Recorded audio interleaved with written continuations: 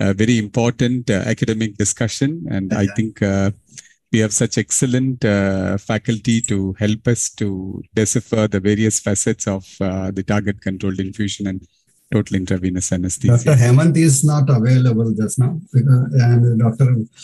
Sunil Pandya will start. Okay, no problem. And Bala sir and Tushar, Mark will try to join by around 10 o'clock Indian Standard Time. He has sent the, I've said how to share it on the forum. So whenever it's time, I can share it's a good talk. But you have sent him the link, right? Yeah, he has the link as message. So we will invite him last so that he can join at least. If he joins, then he can talk. Yeah, okay. We'll see how it goes. No, the plan is, Dr. Subramanyam, you will go first. I'll go first. Yeah, followed by Shivakumar. And then we'll give it to Sishir and Dr. Dheeraj. And Sishir again. And then we'll go to Dr. Mark so that he's available throughout his talk as well. Okay, fine. Okay, sir.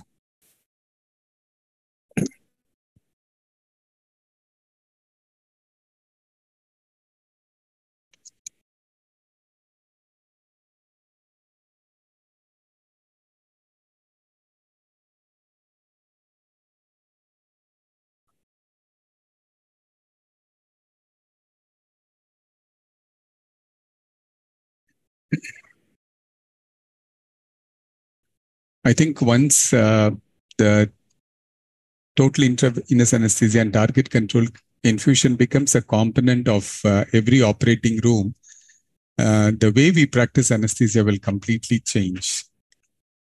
Quite likely, sir, quite likely. I mean to say a lot of different facets will come into our role, and also with the incorporation of the information that we get from the artificial intelligence in relation to the use of TCI, I think it's going to be very progressive every passing day, and we'll be more precise in what we do. And because all these data can be curated and we can come into better models, and I think it will be excellent. Correct. What we call as a decision support systems will become even more, pronounced, and decisions will be. We can extend the decision to even those who are, don't have normal physiology, or we expect it to be very different scenarios. It could be trauma. It could be, cardiac patients. I see. Welcome. Good evening, Dr. Sunil Pandya. Welcome. Good evening. How are you? How are you? Fine, thank you so much. I couldn't join it. Good evening, Dr. Sishir. Welcome. Good evening, Dr. Bala. Good evening, all. How are you?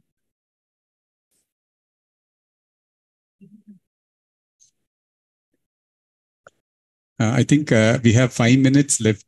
Now we'll start sharp at 9 p.m. Yeah, sharp at 9 p.m. Yes.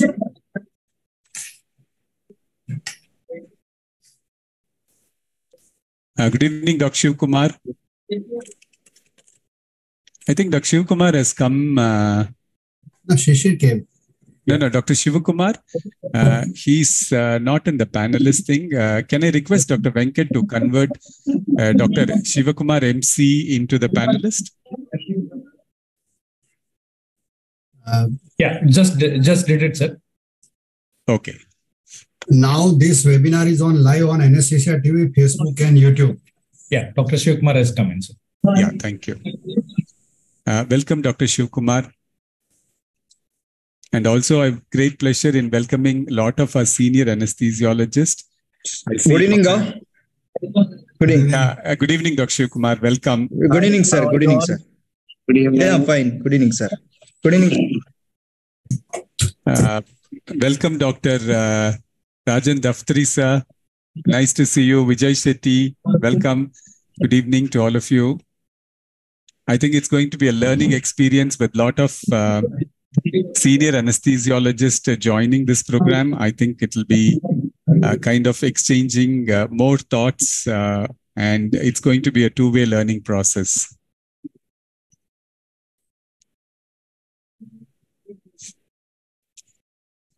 Welcome, Vandana Mangal, Madam. Good evening to you.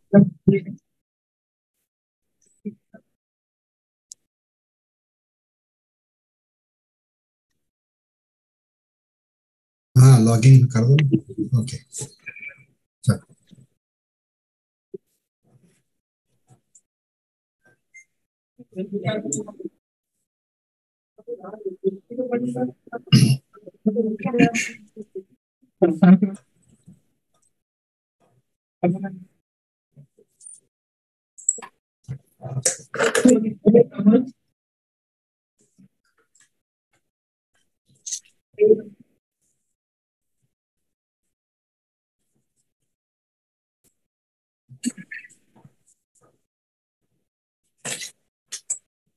So we have about 2 minutes to go.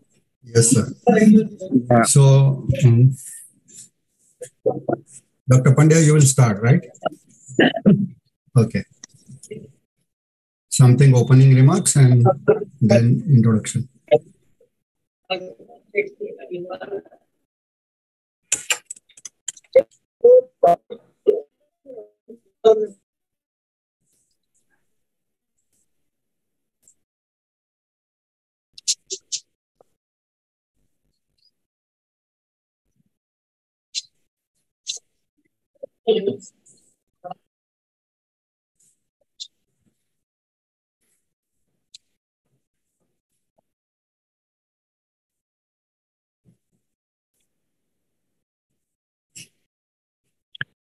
Dr. Dheeraj should be made a panelist, Dr. Venkat. Yeah, he's joining. He told me he's joining. No, he's in the attendees. He's joined in the attendees link. Venkat, can you make Dr. Dheeraj to join in the panelist? Done. Yeah, thank you.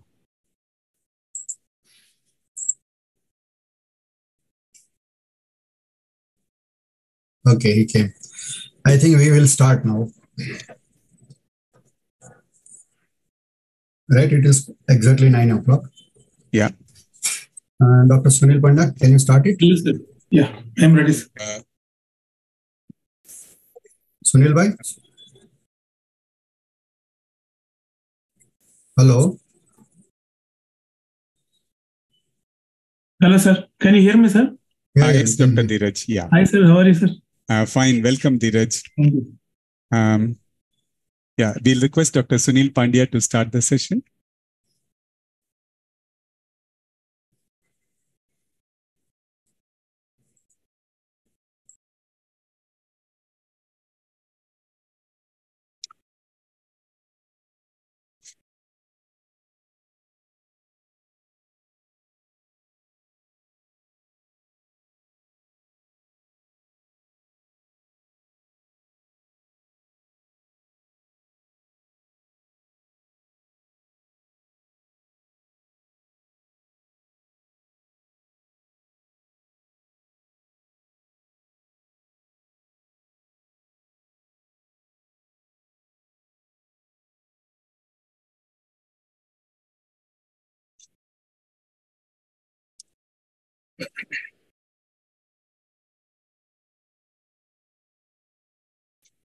Dr. Sunil Pandya, sir.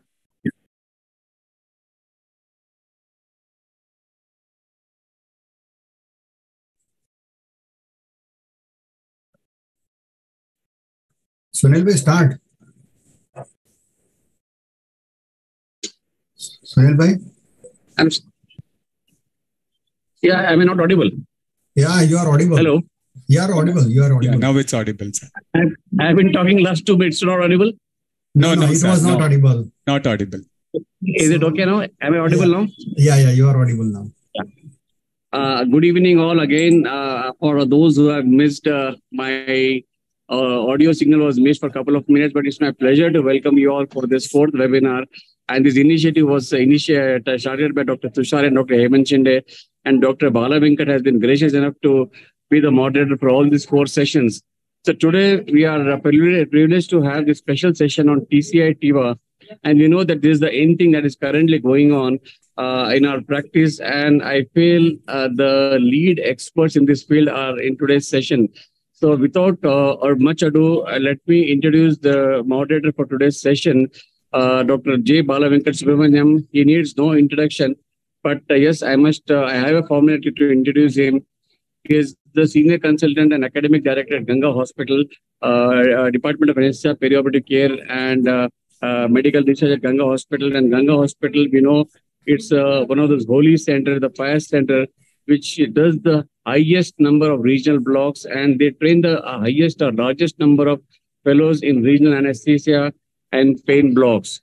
He has also been the immediate past president of Asia Oceania Society of Regional Anesthesia.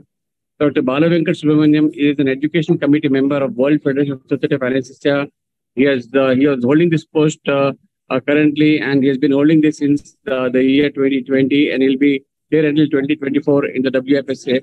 He has been the national chairman of Regional Anesthesia of India, the associate editor of Journal of Regional Anesthesia and Pain Medicine.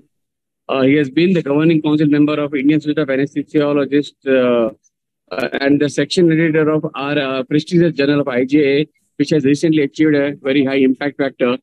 He has been the editorial board member of Journal of Anesthesia and Research Pharmacology. And lastly, but not the least, he is the course director of Escalap Academy, which was started as a research and education initiative for, again, most of those freelance or consultant practitioners who are keen to learn regional anesthesia. And I must tell you and applaud that even two of my own colleagues have visited that center. And of course, I have been a regular faculty there. It's one of those, the center, Pioneer Center, who does a lot of pioneering research and breakthrough in regional anesthesia. And yes, I must acknowledge that they were the first in the country to initiate the level 4 TIVA practice in anesthesia. Again, the other moderator, Tushar Chokshi, needs no introduction. He has been the one who has introduced the Society of TIVA to the country, the Society of Opioid-Free Anesthesia for the country. And importantly, being not only a freelance anesthesiologist, but he also pursues highest academic interest. And you can see any TIVA webinar does not go without his presence and without his comments. He currently holds a position of a consultant in a private practice in Gujarat, Vadodara, as a freelance. But importantly, he is a visiting faculty at Parul and Savita Medical Colleges, at Eurocare Hospital in Vadodara. He also does a lot of ENT procedures at Dhwani ENT Hospital, the Sterling Hospitals, Urban Surgical Care. I must tell you at this stage that he has received Naisura Award for the best infographics.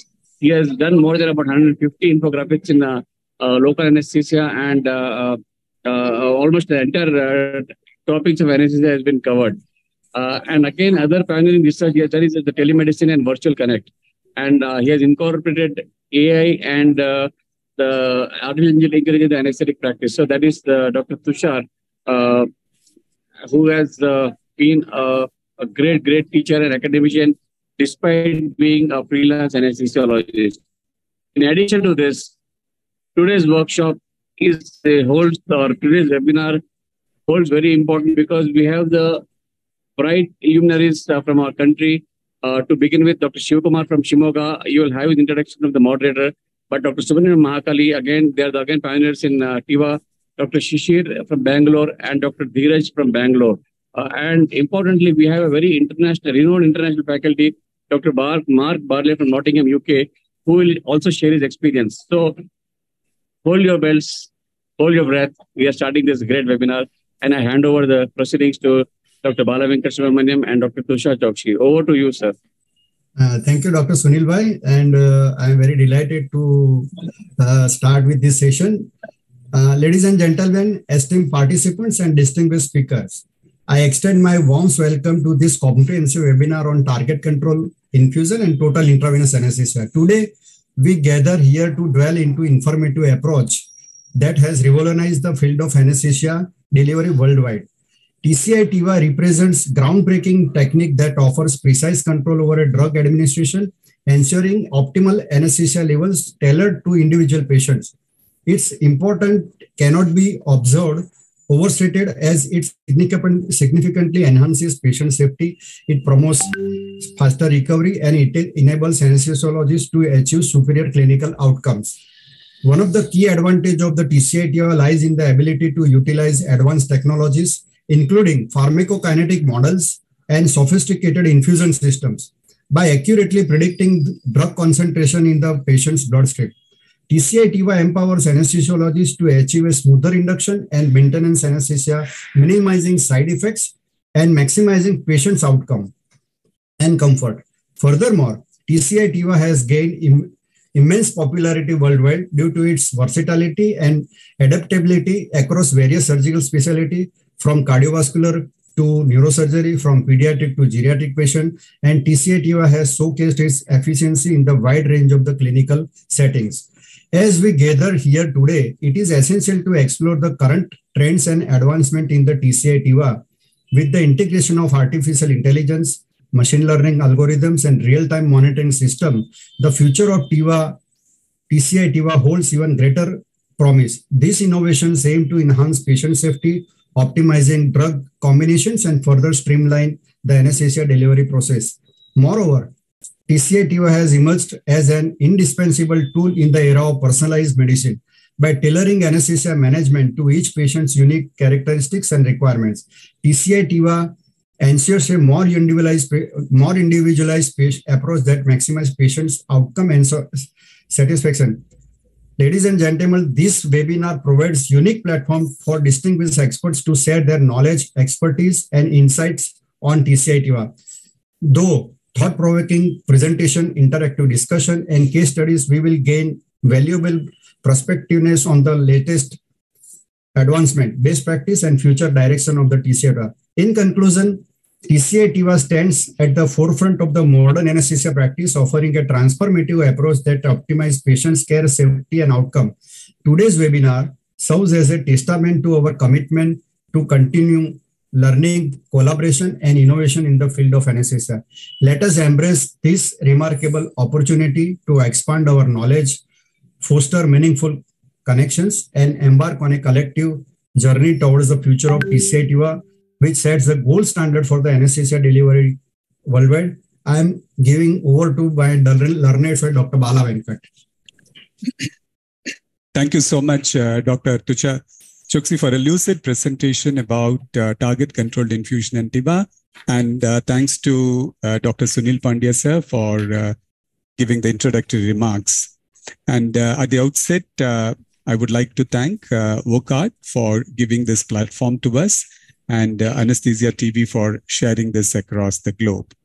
I have extend a very warm welcome to a lot of senior colleagues who have joined this webinar. And there are certain defining moments in anesthesia. The inhalational agents, as it progressed, made a huge impact on the way we practice anesthesia.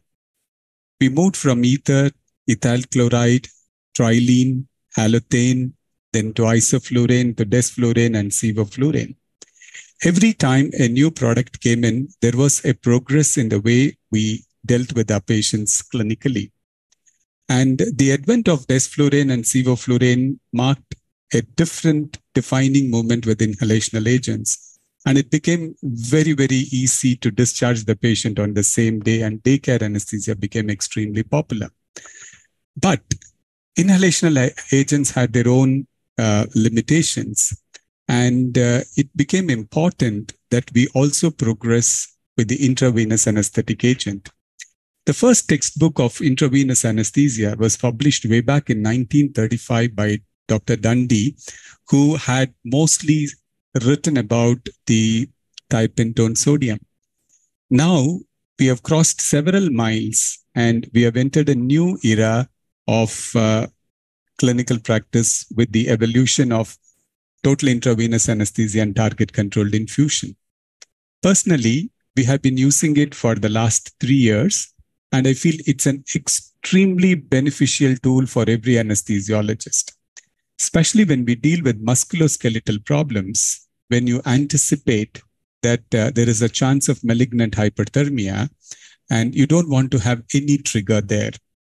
And when we are using major reconstructive spine surgery, when we want to use the spinal cord monitoring with motor evoked potential, it becomes imperative that we embark on a system which gives us the kind of anesthesia that we would want it to, thanks to the advent of availability of monitoring BIS, the bispectral index, and a combination of target controlled infusion, a combination with a regional anesthetic procedure has completely revolutionized the way we give anesthesia to our scoliosis surgery.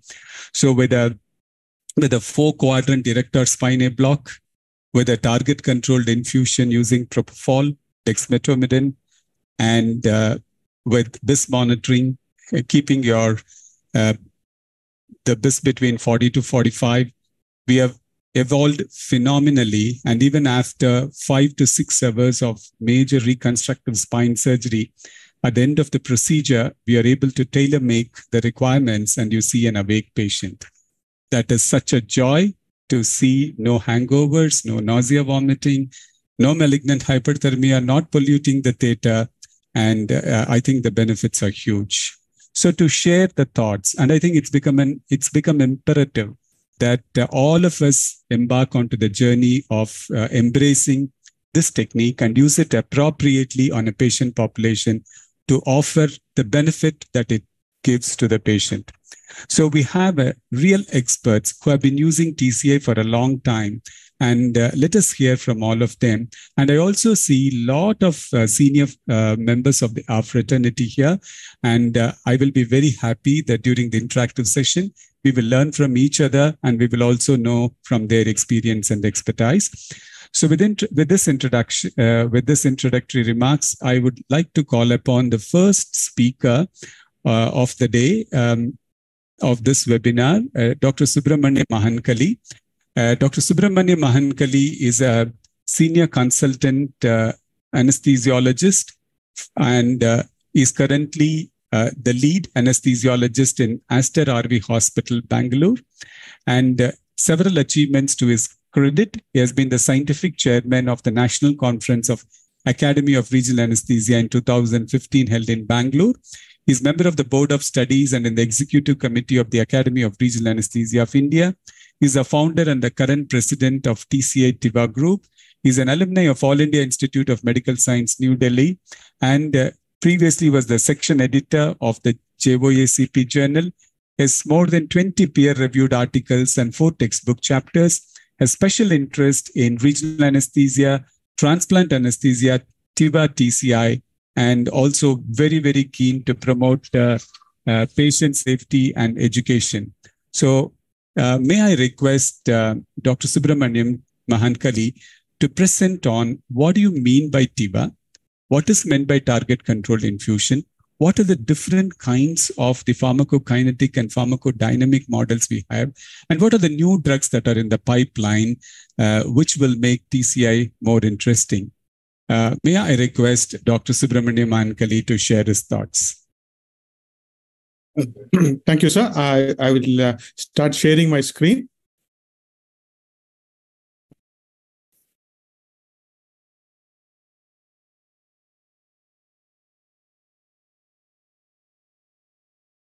Is the screen coming, sir? Am I audible? Yeah, you're audible and the screen is coming. Thank you, Dr. Subramanyam. Thank you, sir, for a very, very gentle and nice introduction. Greetings to you all from Bangalore, the so-called garden city, and now become a cyber city now. Gardens are a little bit difficult to find now. This is the place where I'm working currently now. I'll start sharing a few things, how the things have gone, and go on to the details of the TIVA TCI. The first time I had my hand in propofol was way back in 1997, when Dr. G.P. Dureja was one of the senior consultants there, handed over me a milky medication to start using it. It was astonishing to see a white milky medication injecting into the vein, and it's working. The next astonishing moment for me was when I went to UK in 2002 and started working in Royal Belfast Hospital, in which the TCI pump was already there, and there was a consultant sitting there and told me, I have been using TCI for nearly 2 years. Now, I'm talking about 2001. In the last 2 decades or so, so much of advances have happened. And I just want to highlight what are those advances. This seems to be the technology of the future. So it's already there. We're going to be bigger in future. And let us see how it can play an everyday role and be our best friend for providing anesthesia. Now, just let me run through you a couple of scenarios yesterday. Just happened yesterday. You can look at the date there. It's date on 11th. So this was a patient who was having an emergency section. A known patient of ITP had a platelet count 12,000 when the decision for emergency LSCS was made. In this case, we used TCI, target controlled infusion propofol, for giving general anesthesia.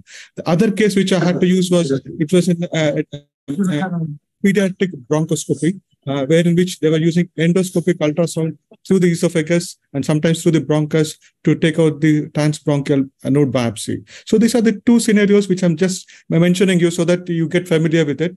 And almost every case wherever you are using IV anesthetic for induction can be used for providing a full comprehensive anesthesia.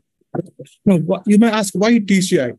Now, you just see how this patient wakes up, and it's to you that I'm seeing the concentration, estimated concentration there, and this patient is slowly obeying commands, not fidgeting, not fighting, and slowly you will see in the next minute or two, next half a second, that she will take out the LNA by herself. And this is the quality of recovery you will get when you're using TIVA.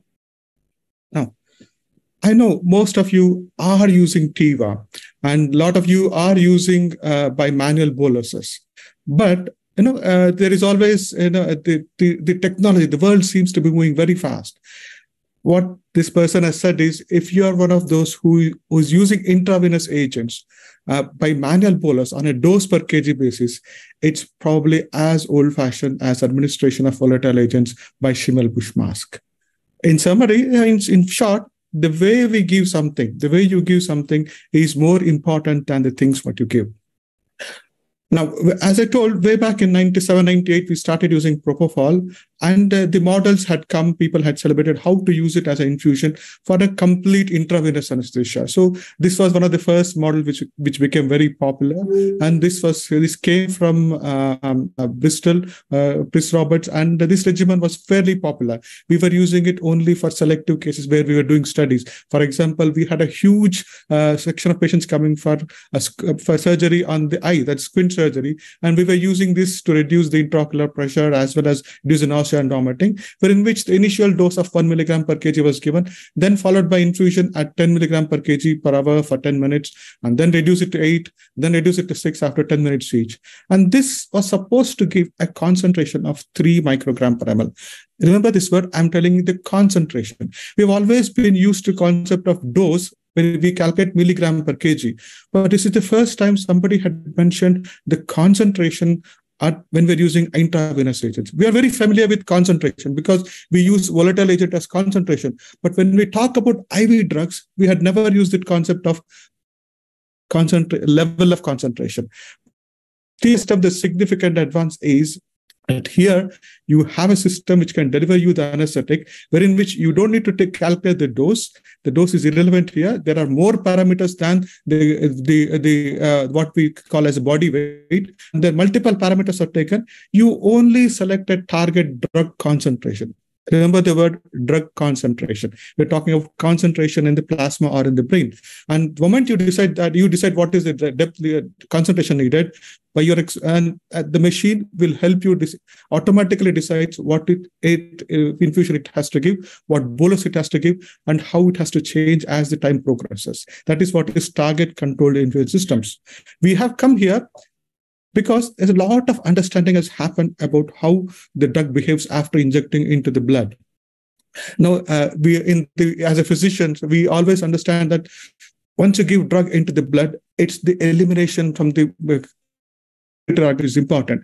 But whereas in anesthesia, that concept is not so relevant because the patient wakes up, the effect disappears, or the effect wanes because of redistribution of the drug. We knew that concept, but also slowly we started to develop concept known as the relationship between the concentration in the blood and the concentration in the brain, and the concentration in the brain and to the effect, how asleep the patient is. Slowly, these sort of things developed, and this led to the evolution of TCI and TCI pumps. And I'll slowly tell you the few concepts which have helped us understand and go deep and deliver significantly better anesthesia. Now, the pumps have massively changed. It is now what you can call a mature technology. Mature means ready to use. Fortunately, in India, when the technology comes in, when it is at a mature stage, people adapt it so rapidly. So now this is a statistic from a few years back, but a few years back, 5-6 years back, there were 5 million anesthetics were being given worldwide by TCI or TIVA. Now, how many of us are using TCI as TCI pumps? We're still probably in hundreds. But when India wakes up, we will feel it. Now, this is a very, very interesting map which I captured from the 2016 article. Now, you can see the world is divided into three colors: green, white, and red. Now, white you can leave it because they are a bit behind in anesthesia, so they will be there, but they are there. But all those areas, all those zones of the map in green are places where the TCI is being used, and India is one of them. Unfortunately, there is a bit of red in the one of the advanced countries. There are several reasons to it. We will leave that for now. But TCI, the most advanced technology or the current technology, which is futuristic, is available in India and ready to use. Now, also, I want to draw your attention to this this national audit project, which the Royal College publishes every few years. If you look at closely this is a statistic between 2013 and 2021, in which the TIVA use has increased from 8% of the cases to 26%. That means nearly more than 1/4 of the patients who have been anesthetizing they are being provided total intravenous anesthesia by TCI. And processed EEG has increased drastically, and people's understanding of this has also got better. Now, also, you might have noticed that the Scotland has banned the use of one of the most popular anesthetic agent which we are using, and England is already on the way. All this might mean that we are left with a very, very few armamentarium in our so-called armamentarium. So as a result, we are in a situation where we have to learn, we have to use it, and probably in a sooner we will have that agent very less used among our community here as well. Now, all along, what we also have developed is a significant understanding of the basic pharmacology. When from the day one we enter anesthesia, we get a very, very good understanding of how the gases behave. Now we have understood that we have used lungs as a mechanism of delivery of medication into the blood and into the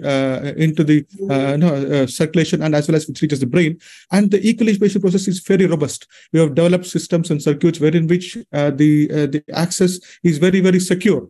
And we have a very, very easy to dial vaporizer wherein which you can set a maximum concentration. And once you set, it doesn't go up beyond that. And also we have developed a system wherein which you're seeing the concentration of what is going in without you're using end-tidal monitoring.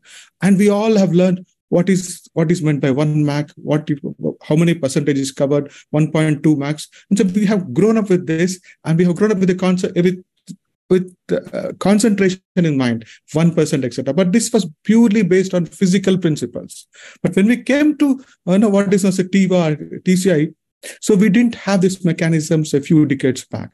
No, the IV access systems were not so advanced, they were not so secure, and delivery mechanisms were also not so good. And we didn't have an understanding of the concentration levels, because with the volatile agent, we used to talk about concentration. Here, a dose and milligram per kg per hour, we didn't have the concept of what is the target. Slowly, we have developed understanding what is the target concentration required, what is the concentration required in the plasma, what is the concentration, which how the brain works with that concentration, how the brain goes to sleep.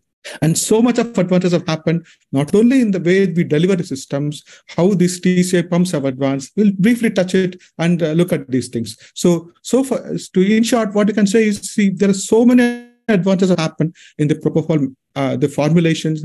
We also have a clarity and understanding of the mechanism of action. I will touch a few of these and leave the rest to my other colleagues who is going to talk after me. Now, this molecule is a very, very popular molecule. This is called 2,6-diisopropyl phenol. It's in some countries, it is available over the counter in pharmacy as a pure form. But if you look at closely, it is more like a oil kind of solution, wherein which it is not easy to inject. But people did work very hard to make a formulation which can be easily administered to patients. Cremaphore came in first. I haven't had a chance to use it, but it was faced with a lot of issues with that. So the current formulations, people work very hard and developed a formulation which is fairly easy to use. And this is the current formulation what we have with a lipid emulsion. But a lot of research is happening in this, wherein which nanoparticles are being, microparticles are being done. So these particles are being, coming in newer formulations, which makes it easy and predictable to work, and shelf life is longer. So a lot of advantages happening here in this domain. What also is significant, I want to catch your attention is, when people, especially when I was a student, if somebody asked me, how does your volatile anesthetic works? I didn't have a single mechanism of action or a single, but with almost mechanism of action of propofol, how it puts to sleep is by potentiating the action of GABA at GABA A receptors. This is fairly clear, not only but also in vivo mechanisms. So it's clear that the mechanism of action of propofol is potentiating the action of GABA. So that's a significant advance, because when you know how it is acting, you can understand how it interacts with various things, various other medications, various drugs. All these can be, in your, you can understand, you can develop on it.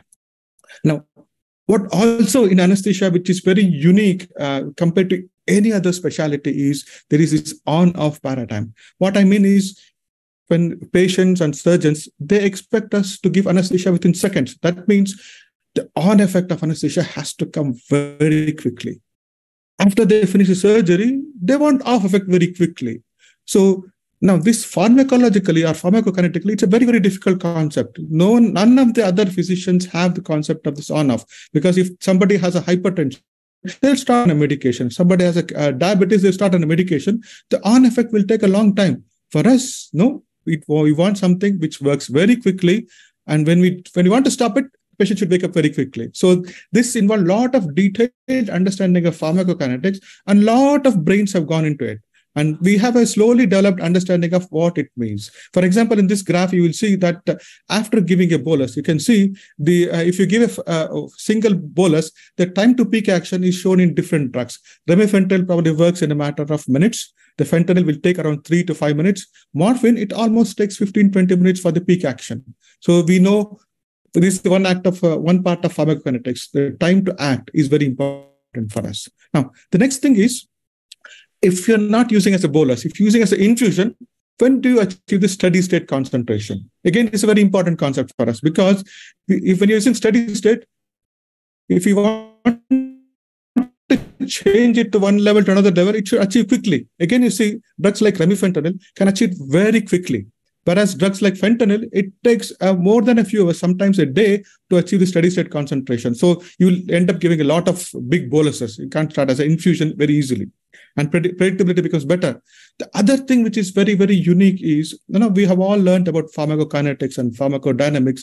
Pharmacokinetics, we learned that what the body does to the drug. So that is good. But here we can zero in on what it means to us. What it means is, after giving a dose, what is happening to the concentration of the drug in the plasma, right? So over time, what is happening to it? How quickly it reaches the peak, how slowly it comes down. What is also important is what is the change in the concentration in the effect side, that is in the brain. So this can be understood by newer pharmacokinetics. We have got a detailed understanding of this.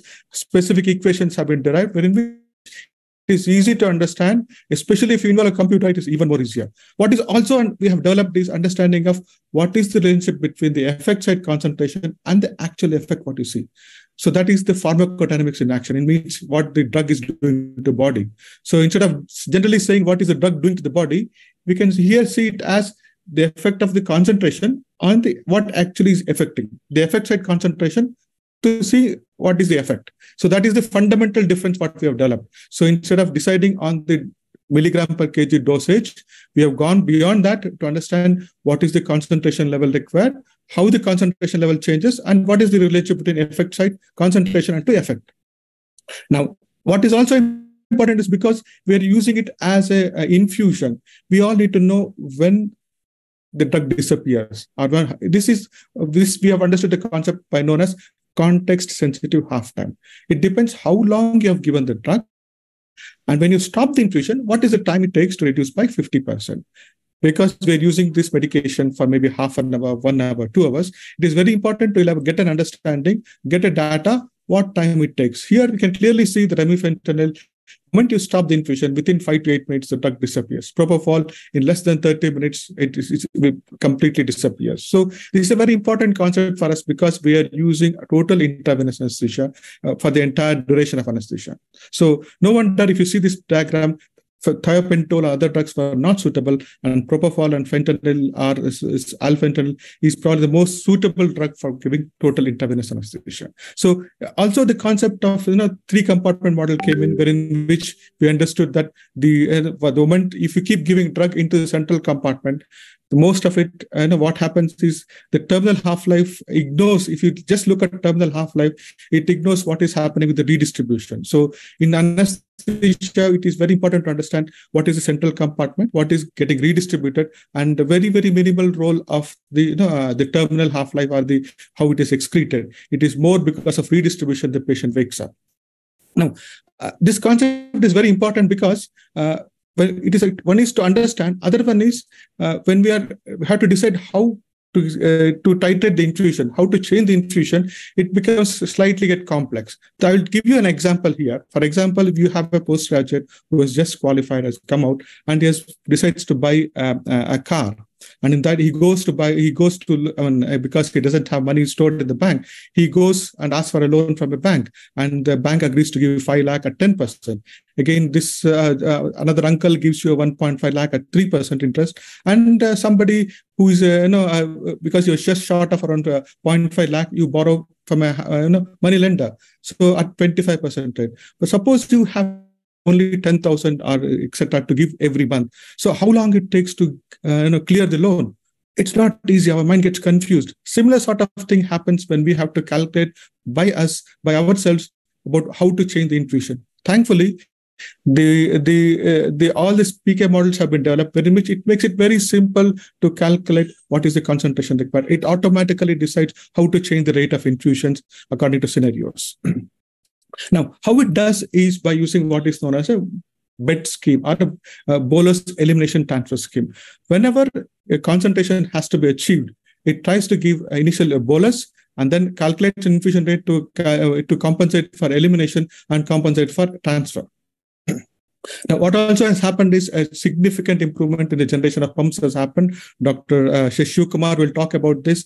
And a number of different models have come. The Marsh, Schneider, the Qatari Ped Fuser for the pediatric, Minto, for remifentanil, all these have come. The models are there. And also we have developed an understanding of what models to use in which population. And when we are using a particular model, do we have to target the plasma or the effect site?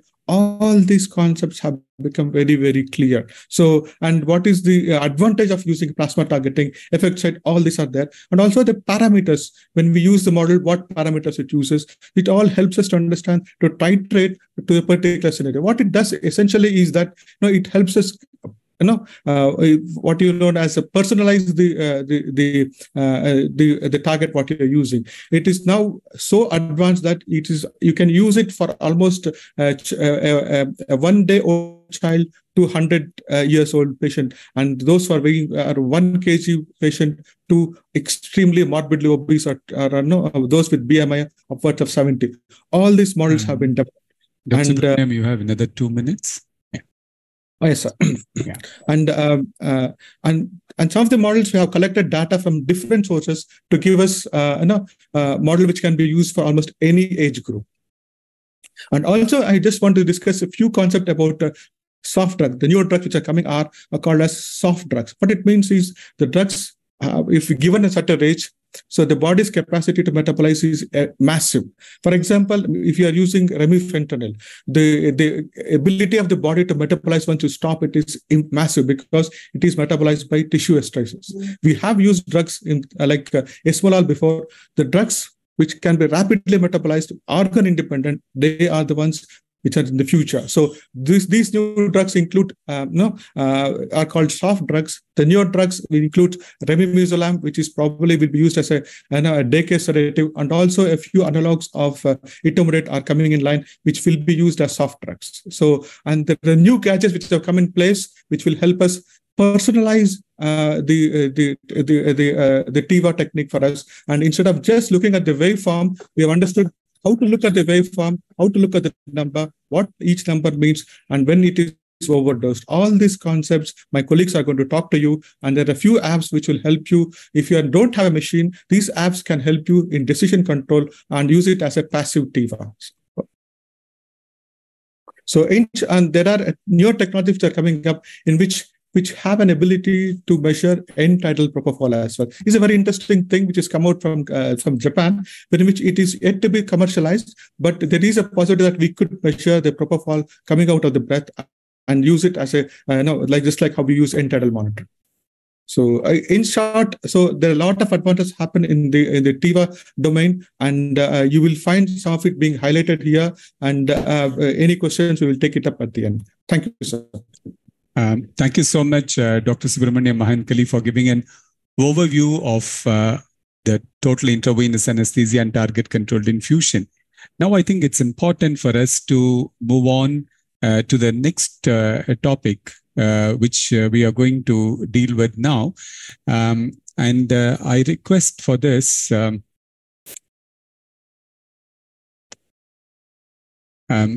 Shivkumar.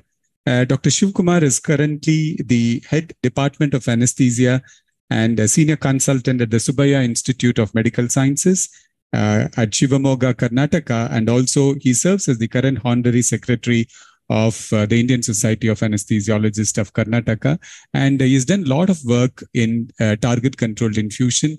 When we did the first workshop in Ganga Anesthesia Refresher Corps, it is the same faculties who did a great job in deciphering the various facets of target-controlled infusion. Dr. Shivkumar, we wanted you to share with us a little bit about the pumps, and what are how to practice TIVA safely. And there are so many models available. The current Arcomet pumps have almost 16 formulas which are available. So can you also share with us how do you take this forward clinically, which one you choose, and what are the criteria for choosing an appropriate model to the given clinical situation? To explain more about this, may I request Dr. Shivkumar to share his thoughts and ideas. Over to you, Dr. Shivkumar. Thank you very much, sir, for an introduction. Good evening, all.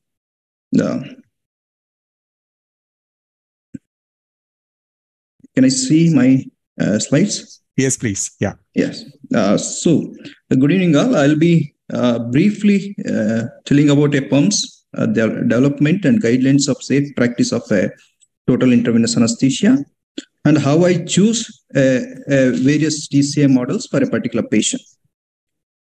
Coming to pumps, we all know that initially we used to use the propofol through an intermittent bolus, then gradually infusion through IV bags or through directly from the bottles, then infusion through a syringe pumps. That is a fixed dose infusion through the syringe pumps. So there are certain disadvantages with respect to these practices. Suppose if you use the intermittent bolus, what happens is there will be a peak, then nadir, then the peak, nadir. So initial part, there will be the target concentration will be less than the therapeutic range. So over a period of time, if you use the intermittent bolus for a longer duration, there will be accumulation, the recovery will be delayed. So what happens when you use the continuous fixed infusion? Initially there will be a less concentration of drug because of a redistribution of these drugs into the various compartments.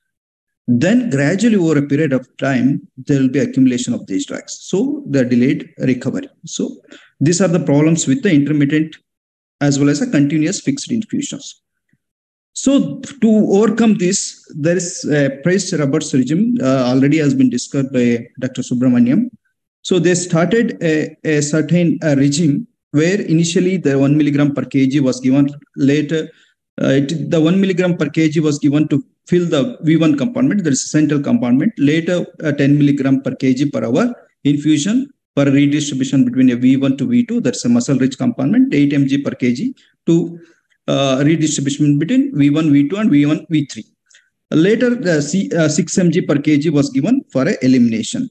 But the concentration achieved was fixed. One is approximately it achieves in ASA1 and ASA2 patients around 3 mics in a lean patients. Suppose in an obese patient, it varies. Concentration maybe it varies in an obese patient and elderly patients. So this was also it has associated with certain disadvantages. So then comes the TCI pumps. So we have to understand what are the TCI pumps. So TCI pumps are nothing but a microprocessor with a pharmacokinetic software. These are syringe pumps with a microprocessor with a pharmacokinetic software. There are algorithms which are studied and rebuilt, incorporated into this microprocessor. So the infusion pump which can deliver up to 1200 ml per hour. The visual and auditory safety system alarms will be available. Then it calculates every 10 seconds, which is impossible in any other syringe pumps or a manual infusion. The rates will be calculated every 10 seconds and it alters based on the pharmacokinetic and what is that set target we have set on the TCI pump. So these TCI pumps are based on certain principles. The main principle is a bed principle. There is a bolus, elimination, and transfer principle. The bolus to fill the initial bolus was given to fill the V1 compartment, which varies with the model to model. Then elimination to compensate the elimination from the either from the liver or from the renals. Then transfers between a V1 to V2 or V1 to V3. So to remember, you just know that Chennai Super Kings, there was a problem that is called, we have betting problem. So easily you can remember that's a bet technique. So bolus, elimination and transfer. So you can see this effect site targeting model. Initially the bolus which overshoots the plasma concentration. Gradually then it came back to the almost equilibrate with the plasma concentration. So the red circle which say that this is equilibration between the plasma concentration and the effect site concentration. So coming to a target control infusion pump, the first generation pumps which were selected to a particular set of patients, the ASA1 and ASA2 patient. Even in obese patients, what happens is these is the models which were studied in ASA1 and ASA2 patients were extrapolated into obese and elderly patients. So there were associated with certain disadvantages. Then the recent model has come, which we are the first one to introduce in a GARC 2022. That is the Eleveld model. So the Eleveld model can be used from a neonate to a 100-year-old person, from a 0.5 kg to a more than 200 kgs. So then third is a closed loop automated TCI. This yet to introduced in India, where the TCI pump will integrated with the depth of anesthesia and a pain monitoring system, where pain and depth of anesthesia monitor will give an input to the TCI pump. So it will tell whether to increase the target concentration or decrease the target concentration. This is the one which is integrated by Arcomed and a Drager machine, where they have incorporated the TCI machine along with the Drager machine so that it will deliver the amount of a drug which will be required for a patient based on the depth of anesthesia monitoring, which is not yet available in India. So coming to a safe practice of a total intravenous anesthesia, we know that this is simple. Target control infusion is a simple. You set a target and just leave it. But there are a problem. You know that Tesla, there's a automated vehicle, there's autopilot failure, then there is a problem. You have to understand the safety guidelines. What is the pharmacokinetic? What are the other safety things? We have to understand the safety guidelines before practicing the TCI. So there are certain safety guidelines which are established. Your slides, Hello? Your slides are not moving, or It's moving. Hello, can you see now? Yeah. Yeah, can you see? Yeah, now we can see. Yes. Yes. Sorry for that. Okay, there are certain safety guidelines which are formulated by Society for Intravenous Anesthesia. The Secretary of Society for Intravenous Anesthesia will be one of the panelists today. And in association with Association of Anesthetists, they have formulated a certain guidelines. The recommendation 1, can you see, sir? The guide. Yes. Okay. Recommendation 1 says all anesthetists should be trained and competent in the delivery of a total intravenous anesthesia. This is one of the things which is ignored during the training period. So this is the most important thing. All the anesthetists should be trained and competent in the delivery of a total intravenous anesthesia. The schools of anesthesia and training bodies should provide a teaching, training, and practical experience in total intravenous anesthesia.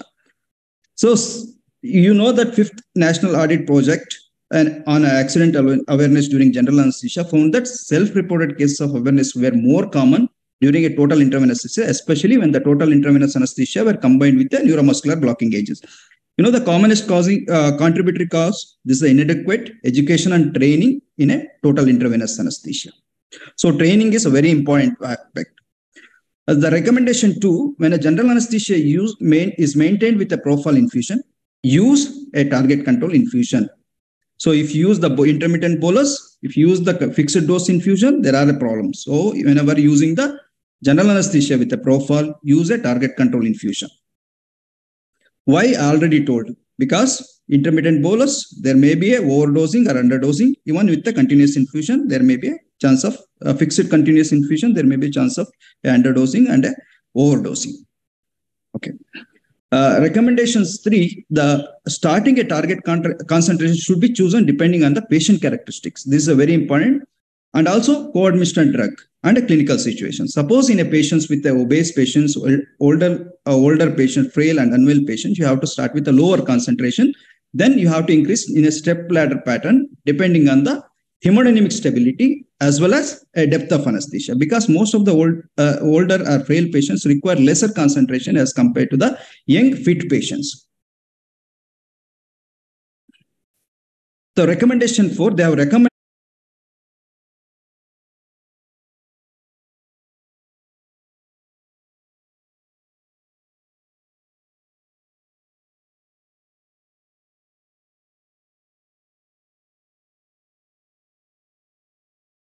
model in your machine, then you can use the Morse model with a corrected body weight. Corrected body weight is ideal body weight plus there is a correction factor 0.5 multiplied by a total body weight minus ideal body weight. That is a corrected body weight. In a geriatric patient, elevated with a step ladder, increment is ideal. Choosing the right induction target drug concentration for a patient, how to choose how much concentration is required is based on the loss of concentration. Drug concentration achieved should be sufficient to produce a loss of concentration, prevent a movement in response to the painful stimulus, and careful balance is required as too high of a concentration can result in a serious hemodynamic side effects like hypotension and delayed recovery from the anesthesia. So starting concentration should be chosen depending on the 3 characteristics, that is a patient characteristic, co-administered drugs, and clinical situation. So how to choose a right induction dose for adults? The propofol usually 4 to 6 in a ASA1 and ASA2 is sufficient. For a generally fit and well patient using a Snyder, I program my induction dose concentration to the bolus dose I would usually give when manually administering. This will appear on your TIVA pump screen when programming your concentration dose. For elderly or critically unwell patient, it's wise to start with a very low concentration. Suppose I start with 1 mix, then gradually increase to a concentration which is sufficient to maintain the sufficient depth of anesthesia based on the surgery.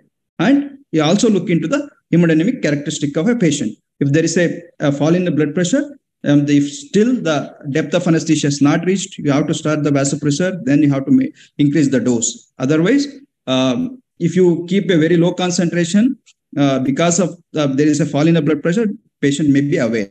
So you have to consider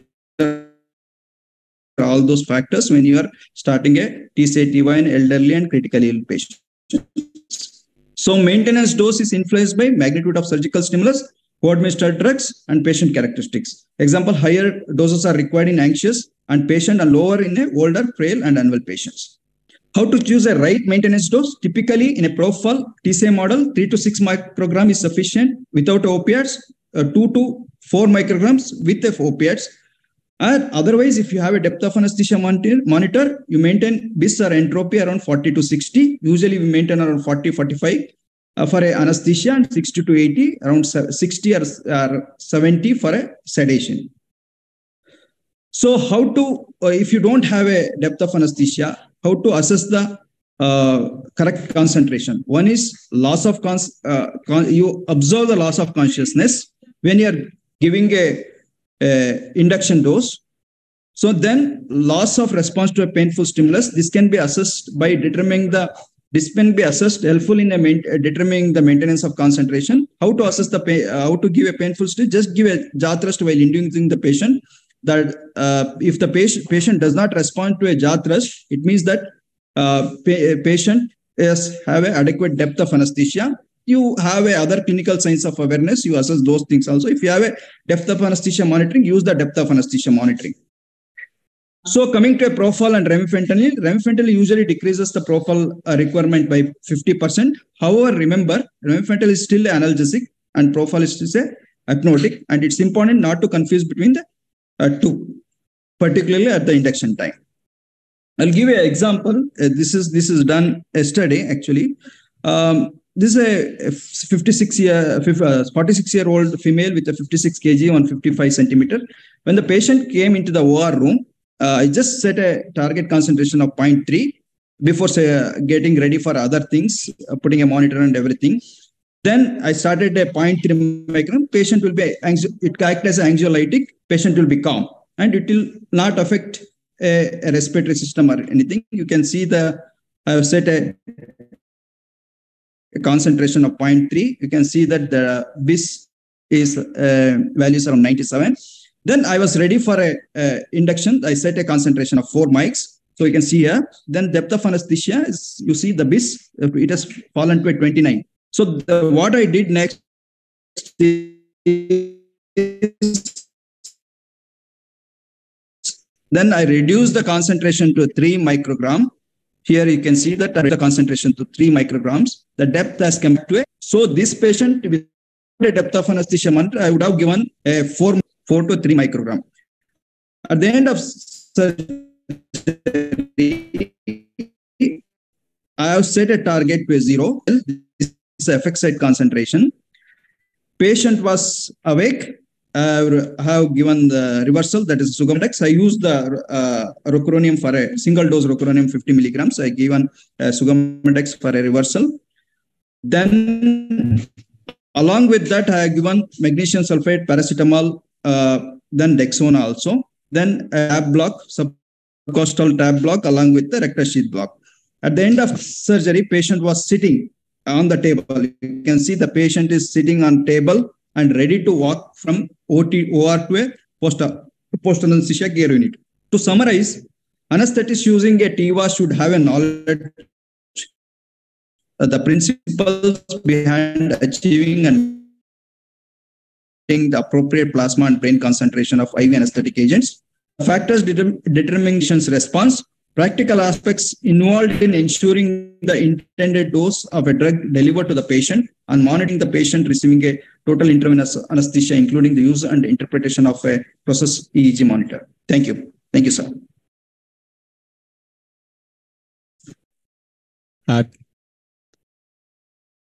Thank you so much. Thank you so much, Dr. Shivkumar, for taking through the journey of how you induce a patient and which model you choose, what are the various models that are available. And I think you gave an insight into that. And actually, we have with us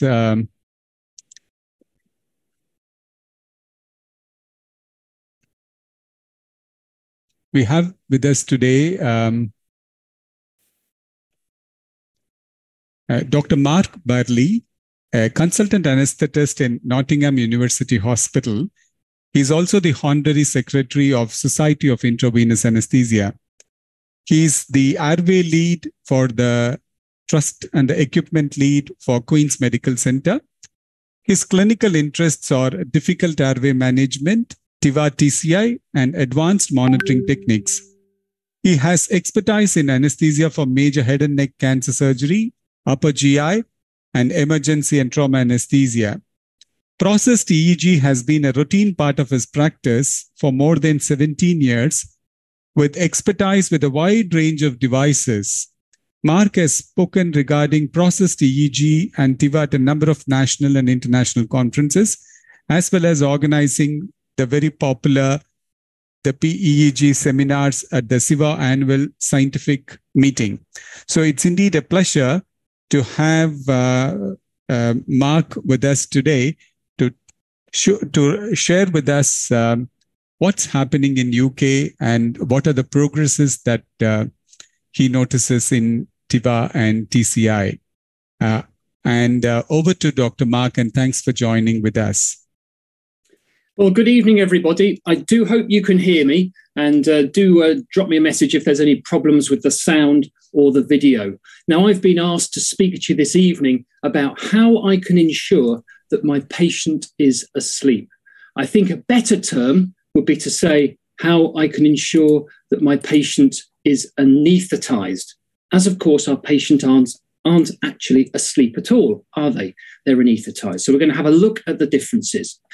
Before that, let's quickly have a think about how things have changed in the UK over the last 10 years or so with regards to TIVA and processed EEG. This is where I work. This is the Queen's Medical Center in Nottingham, one of 3 hospitals. We have 1,600 beds, 60 operating theatres, and perform around 57,000 anaesthetics a year. When I became a consultant in 2010, this is the number of BIS monitor sensors we used a year, about 150 there or thereabouts. You can see the blue lines in this chart indicating the rapid increase in interest in monitoring the brain, and also the red bars using TIVA. COVID reduced our anaesthetic throughput for a while, but I'm delighted to say that we're performing more TIVA and more processed EEG than ever before. And we're blessed with a plentiful supply of equipment. And yesterday, we released 250 new monitors and pumps with Eliveld's model for our consultants to use. Now, the UK has been very keen and enthusiastic in using TIVA. We produced these very helpful guidelines. If you scan the QR codes, you'll be able to find these guidelines on the internet. SIVA and the Association of Anaesthetists released these safe practice guidance, which is a practical guide to making your TIVA TCI anaesthetics safer. And on the right-hand side, only 18 months ago, the Association of Anaesthetists released the standards for monitoring, which highly endorse the use of processed EEG monitoring during TIVA-based anaesthesia, certainly with neuromuscular blockade, recommended in TIVA without neuromuscular blockers, and also for the first time recommended for volatile-based anaesthesia as well. Now, the main bulk of what I want to talk to you about this evening is what do our processed EEG monitors measure, what anaesthesia looks like, how it affects the brain, and how we can interpret these monitors to gain ever more information. Now, when I'm talking about processed EEG, I am, of course, talking about these monitors. The oldest system on the market is the BIS. Then in the UK, we also have Masimo's SedLine and the Narcotrend. You may have access to different systems, but these are the main systems which are approved for use in the UK. Let's think about some basic sciences. Where does the EEG originate from? Well, the pyramidal cells in the outer cortex of the brain, the outer 6 layers of the cortex, produce rhythmic electrical signals in a range of different frequencies. The EEG is a summation of activity from many tens, if not millions, of synapses underlying each EEG dot. When we're looking at the EEG, we talk about the frequency and the amplitude. With frequency, we divide the frequency into different terms. So the very slow frequencies, less than a hertz, delta frequencies, up to 4 hertz. And then depending on which book you read, there are different classifications, but the anaesthetist is most interested in frequencies below 30 hertz. That's high frequency beta and some gamma and below. When we talk about amplitude, or in fact power, this is how much of a particular frequency that we have. Typically, low frequency oscillations have very high amplitude and a great deal of power, whereas these high frequency oscillations are much smaller and have much less power. When you're looking at your monitor display of the raw EEG, we need to think about the axes. Across the x-axis, we have time, which on a standard BIS Vista monitor, the signal takes 4.4 seconds to traverse the length of the screen. The amplitude, which is the up and down oscillation of the waveform, is plus or minus 50 microvolts. Now, when we're looking at the EEG, we need to remember this signal doesn't repeat in the same way that an ECG does. This is a stochastic signal. That means we need to think in terms of frequency and power rather than pure morphology, unless we're epileptologists. On this EEG, I've highlighted a gentle up and down oscillation with the blue pen. If we count the number of cycles, we can see that there are 1, 2, 3 cycles. I've also, with these green arrows, highlighted these spiky oscillations. There are 50 of these green arrows, indicating 50 of these oscillations over this 4.4 second period. With some simple maths, we can work out what the dominant frequencies of this EEG actually are. There are 50 green arrows, divide that by time, 4.4 seconds. That gives us a frequency of 11.3 hertz. These are alpha oscillations. And the blue gentle underlying oscillation here, of which there are 3 cycles, divide that by 4.4, that's a delta oscillation. So this EEG is demonstrating an alpha delta pattern. Those are the dominant frequencies. And this is an EEG associated with propofol-based anesthesia or volatile at less than about 0.8 of a Mach. This is an adequately anesthetized brain. Now, every brain is a little bit different. Here on the left-hand side, a young patient having TIVA TCI-based anesthesia, and on the right, an elderly patient's brain. This is a 70-year-old female having a laparotomy, again under TIVA. Look at the difference in the height between these two EEGs. There's much less power in this older brain, although we can still see those undulations as well as those alpha oscillations, but they're much smaller. When we look at the BIS index numbers, the numbers are very similar. We're losing some of that rich qualitative information, which tells us the difference between our patients' brains. This elderly brain is much more likely to have post-operative delirium. We can look at that same pattern to identify that both brains are adequately anesthetized with a dominant alpha and delta pattern.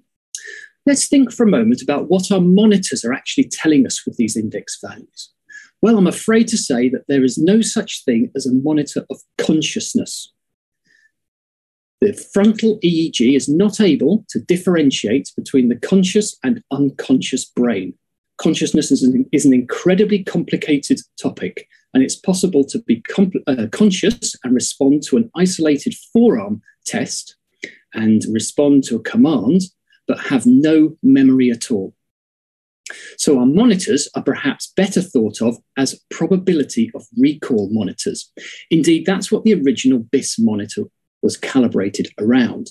In a volunteer study, volunteers were exposed to isoflurane, midazolam, propofol at different levels to produce different index values. And whilst under the drug-induced state, they were read a series of words, and they were asked to remember those words. When they'd recovered, they were asked, "What did you remember?" And if they were able to quote the words verbatim, that was evidence of explicit recall. If they could remember the words when they read a list, that was evidence of implicit recall. And it was found that with a BIS index value of 64 or below, 95% of participants were unable to freely record or record with prompting any of those words, evidence of absence of recall. To prevent movement, which the team of researchers called unconsciousness, of course, unconsciousness and movement are not the same thing, one needed a much lower BIS index value of around about 50. So let's think a little bit about our different drugs. So propofol, of course, works on the thalamus. The thalamus is like the router of your internet system at home.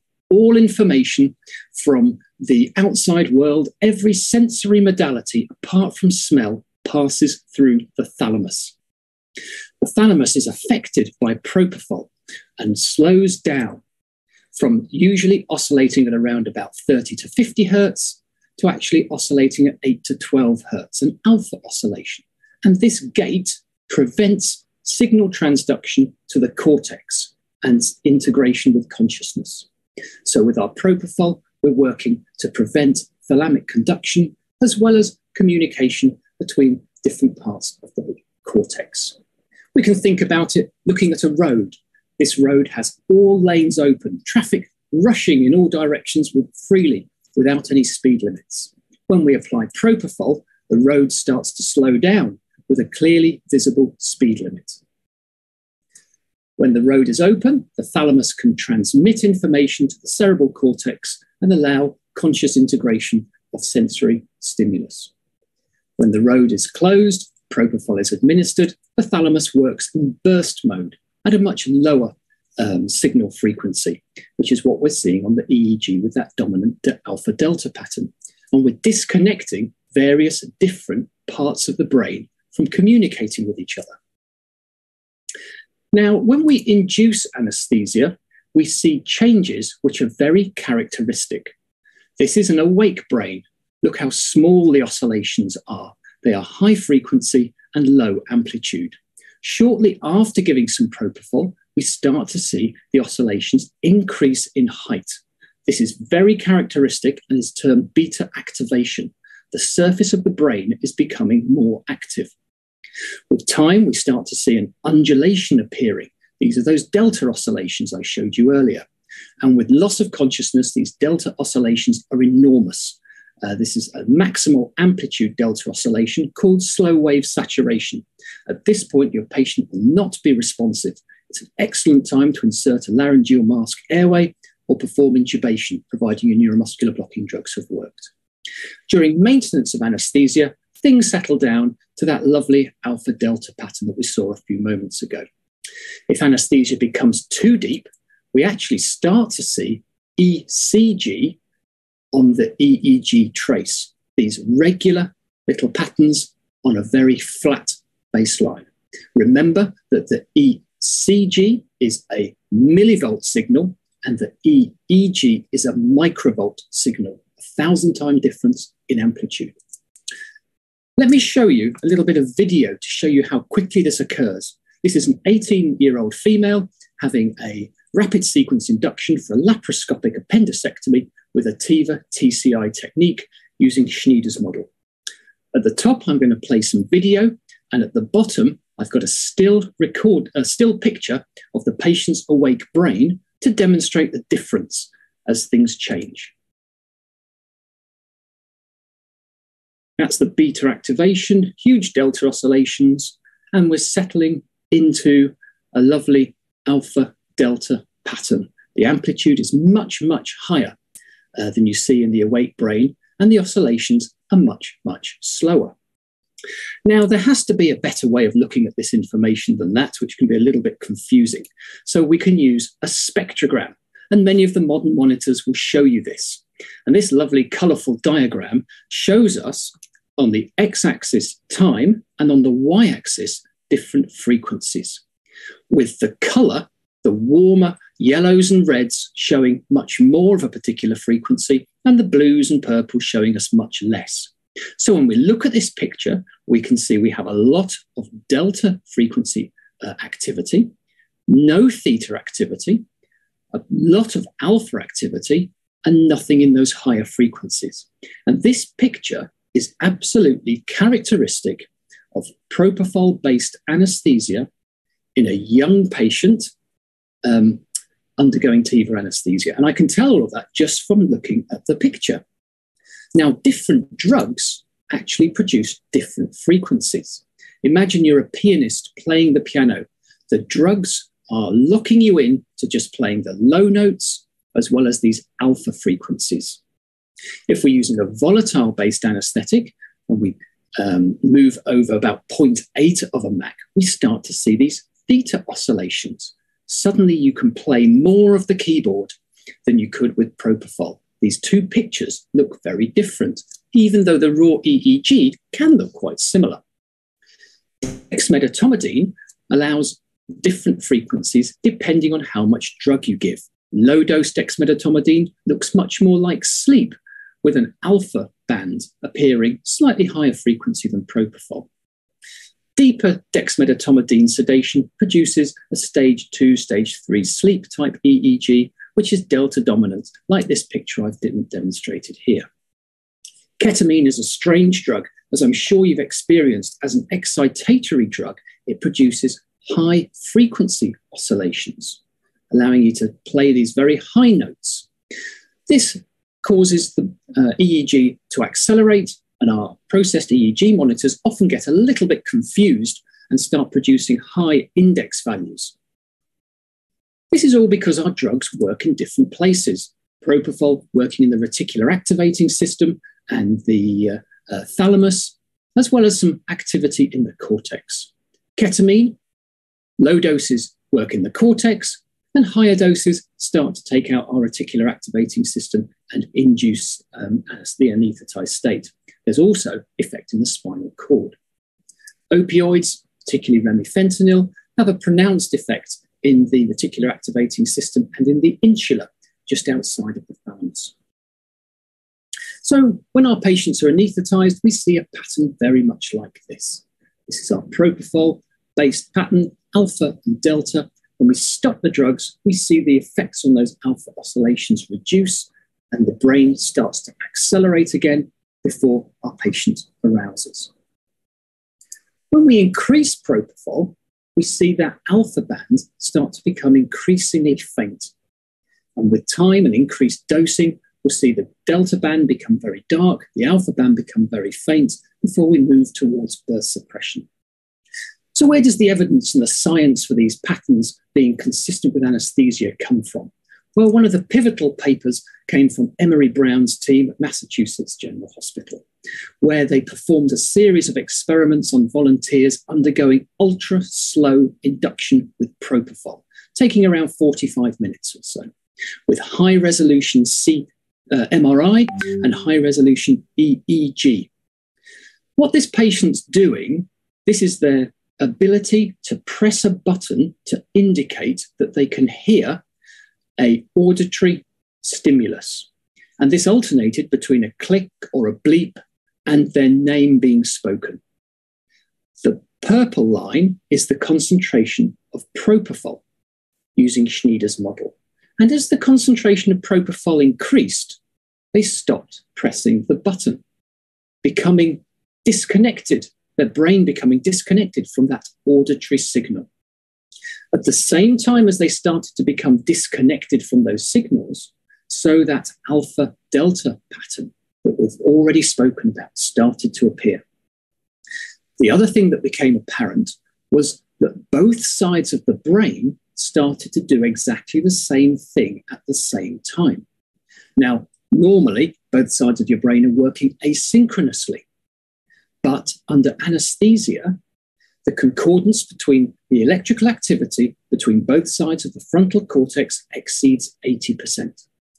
The brain doing similar things on both sides because we've knocked the thalamus out and got it resonating at a much lower frequency. Other things you might see on the EEG, which are very reassuring of anesthesia, are alpha spindles. Slightly higher frequency than those alpha oscillations we've already talked about. They have a crescendo, decrescendo morphology like this, like a diamond. Here's another one in an older patient, and this is very reassuring of that blockade of the thalamus. These are often seen during normal sleep as well. Another feature that gives us an indication about how profoundly anaesthetized the brain is actually the phase relationships of these alpha oscillations superimposed on those slower delta oscillations. And what we're looking at here is the height at the top of a delta oscillation versus at the bottom. As a patient enters into a deep anaesthetized state, the height of these oscillations at the top of the delta is maximal. This is known as peak max. As a patient leaves an anaesthetized state and starts to regain consciousness, they go through a state where the oscillations are maximal towards the bottom of the delta oscillation, as in here. In both these cases, we can identify that the alpha oscillations are maximal at the top.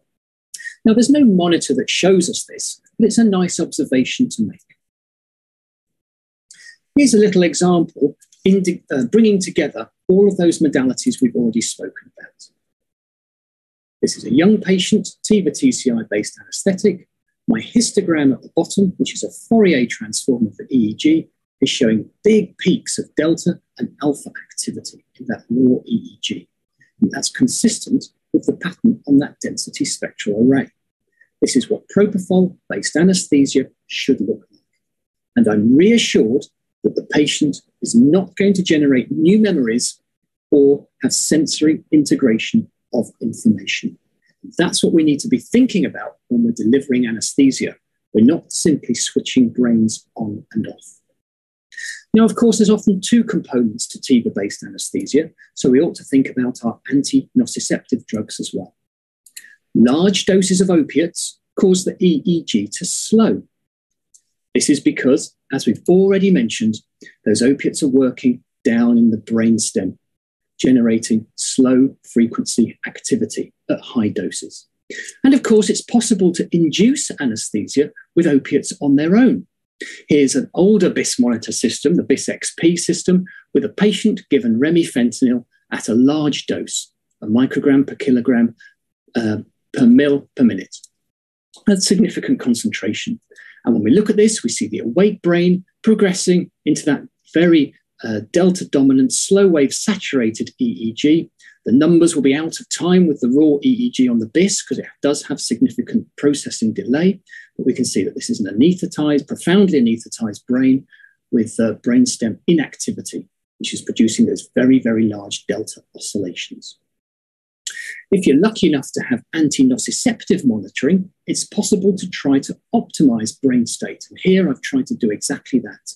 I've reduced my remifentanil at this point, regaining that lovely alpha band, which is probably better for my patient's brain. Ketamine, as I already mentioned, throws us a bit of a curveball with its excitatory activity. You can see this yellow marker here and here, where I've administered a subhypnotic dose of ketamine, just 30 milligrams. 2 minutes following administration of ketamine, you'll find the brain activity accelerating, producing higher frequencies around about 50 hertz that lasts for 50 to 45 minutes, depending on your patient's brain. There's been a fantastic paper in Anesthesia and Analgesia demonstrating that brains unable to accelerate in this way are more likely to suffer post-operative recovery room delirium, almost like the brain has failed a test to demonstrate that it can respond to an excitatory drug. On this bottom picture, the white shaded area is demonstrating that ketamine effect, causing the acceleration before the effect of the ketamine wears off, and we see the typical propofol alpha oscillations resume. So I think anesthesia is easy to recognize on our current monitors. We can use the density spectral array to demonstrate a strong alpha-delta pattern consistent with propofol-based anesthesia, and an EEG, again, confirming that with our alpha and delta pattern. We don't need these numbers to tell us what we can see with our own eyes. I think the index values obscure valuable qualitative information about our patients' brains, and that those EEG states consistent with anesthesia are readily identifiable. The spectrograms I've shown you are an intuitive and easy way to visualize anesthesia, the different drugs, interventions that we use. And propofol and opiates, of course, interact and can be monitored and titrated independently. I think brain monitoring is simple, readily accessible, and very rewarding. And I would encourage you all to agree with me that monitoring the brain, the target organ of anesthesia, is a no-brainer. Here, I've got a QR code which will take you through to a recommended reading list and a list of presentations and podcasts to give you more information about the future of anesthesia. I look forward to taking any questions from you and wish you all a very good evening. Thank you. Thank you so much, Mark, for that brilliant journey. And I think it was very lucid and excellent proposition. And I think the spectroscopes are making things much more challenging or much more insightful to learn more about what an anesthetist have to know. Thanks for sharing those superb notes with us. And Mark, are you going to stay for some more time to take the questions later? Yeah. I'll be around for the Q&A, of course. Yeah, delighted to hear the audience's thoughts. Excellent. Yeah, thank you so much. And having had an insight into how the brain sleeps and how different medications affect the neuronal tissues and also how age changes us. With that insights, now may I request the next speaker, the head of anesthesia and the OT management of Sakara World Hospital, Bangalore, Dr. Sishir Chandrasekhar, who had his previous appointment as a consultant pediatric anesthetist at Great Ormond Street Hospital, London, UK. He's a member of several professional bodies, and he's also a person who is extremely interested in pediatric anesthesia and also spends a lot of time on the measurements and improving quality in anesthesia practice. He's also very keen that we need to teach people about non-technical skills training for anesthetists, excellent postgraduate teacher. And we look forward to hearing from you how you use TIVA TCI in the pediatric age group. Is it safe? Do you do it routinely? Is it comparable with the outcomes in adults? Over to Dr. Sishir. Thank you very much, Dr. Balavenkat, for those generous words of introduction. Am I both visible and audible? Very clear. Okay. Absolutely. Yeah. Thank you. I bring greetings from Sakara World Hospital, Bangalore, where I work as a pediatric anesthetist and also head the department of anesthesia. Over the next 15 minutes or so, I hope to kind of cover these broad themes of TIVA in tiny tots. Why one should really be using TIVA in kids at all. If we are using it, how it's different from adult TIVA practice. What the real world advantages are of using TIVA, or is it just one of those nice things to know, but you would never really use? And importantly, can we translate what is essentially a European developed technique into the Indian context, given our certain resource constraints that we may have? And finally, like everything we do in pediatrics has to be safety oriented. Is TIVA a safe technique to use? And if yes, how? So these are some of the themes I would wish to cover. First things first, do we know how much TIVA is being used in India? The short answer is no. In fact, we do not have much data about either adult or pediatric practice, but it's reasonable to assume that it's likely to be very low. So what I have done is just looked at some data from the UK, where it is a long established and accepted technique, both in adults and kids. In 2008, Kortman et al. Looked at 242 tertiary pediatric anesthetists and quizzed them about how often they use TIVA in their practice. And about 1 in 4 admitted to using it at least once a month. Fast forward that by about a decade, and a repeat survey of now 291, again, pediatric anesthetists showed that almost 1 in 2 used it at least once a month. And about 1 in 12, which is about 8%, now use TIVA as their default technique in pediatrics. So what I'm trying to get at is that it is an evolving technique. It is a well-established technique in adults and increasingly becoming par for course in pediatrics. And I hope to convince you by the end of this talk that it's a sensible option for all of us to consider too.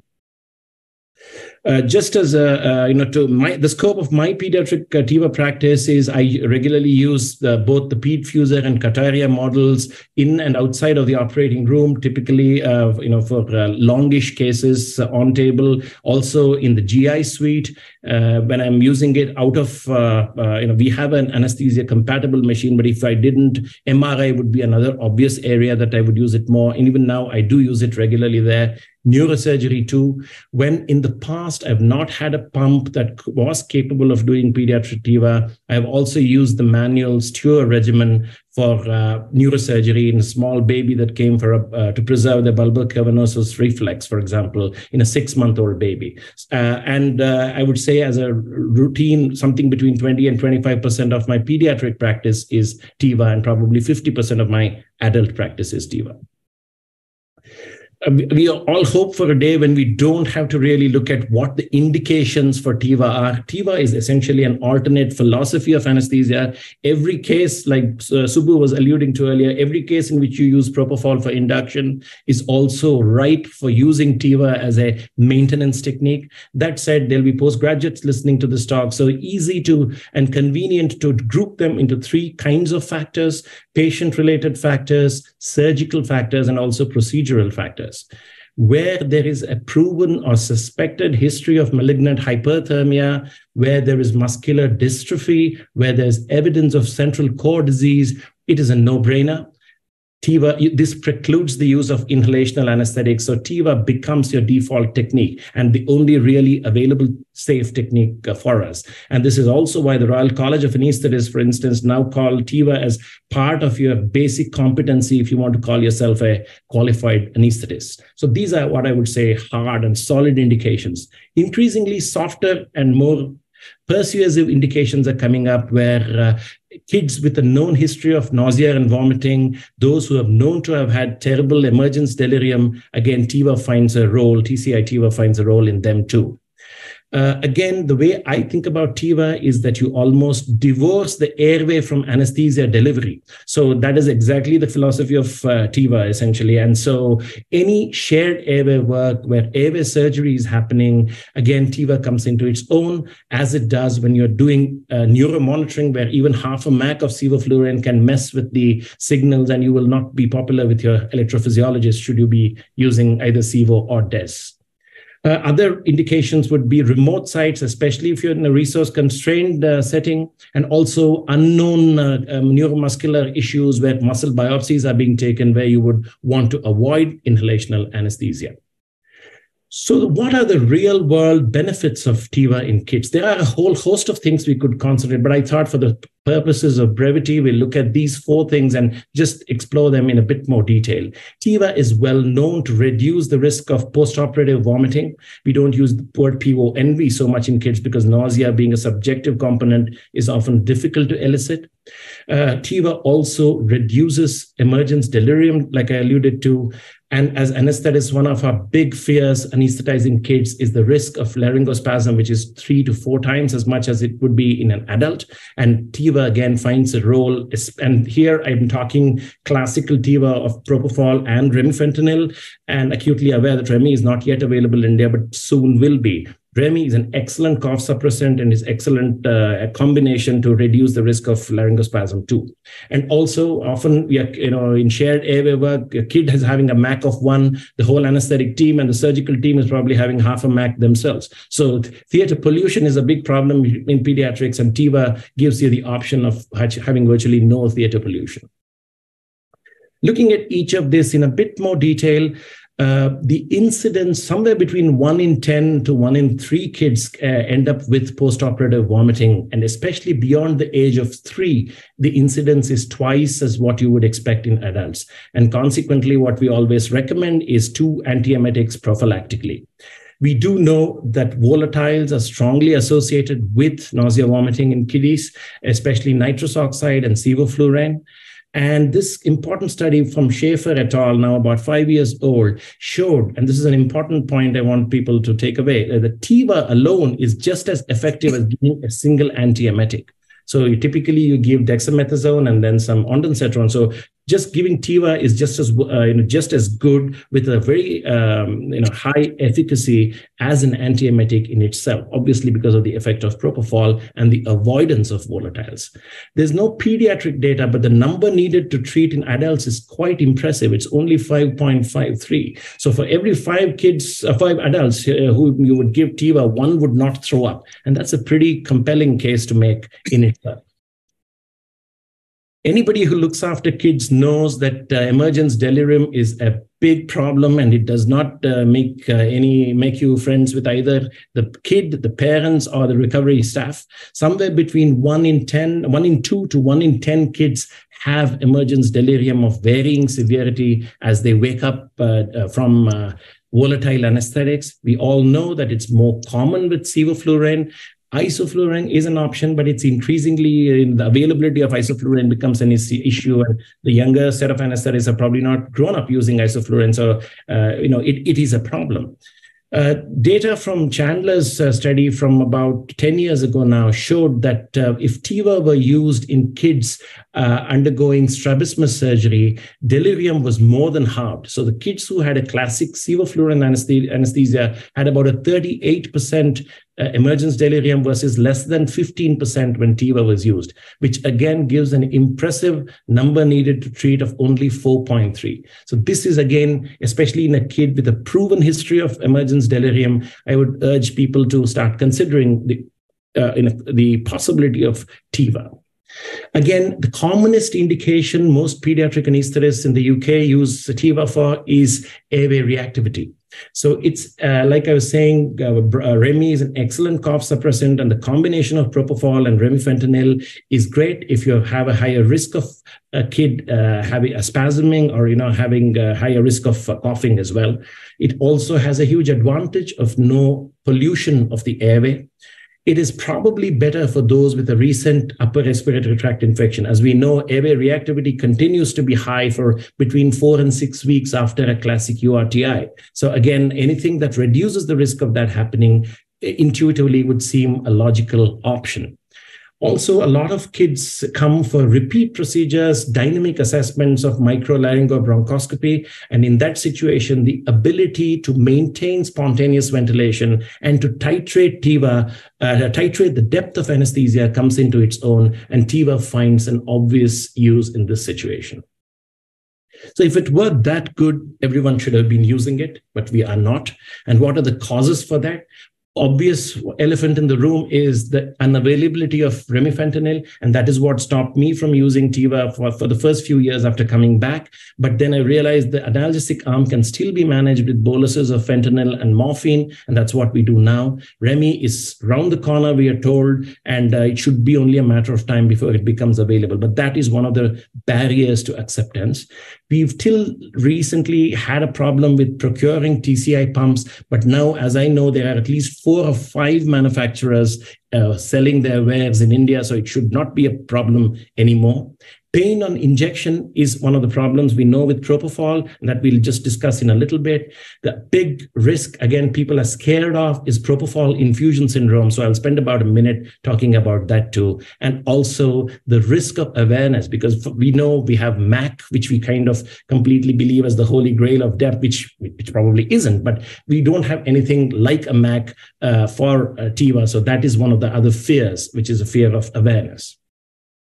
So how do we avoid pain on injection? The simple stuff: you tape your IV tubing, you hold the kid's hand, you reassure, have the parents in the anesthetic room, which is standard practice in my hospital now, co-administering preservative-free lignocaine somewhere between 0.2 and 0.5 mg per kg often helps because of its local anesthetic effect.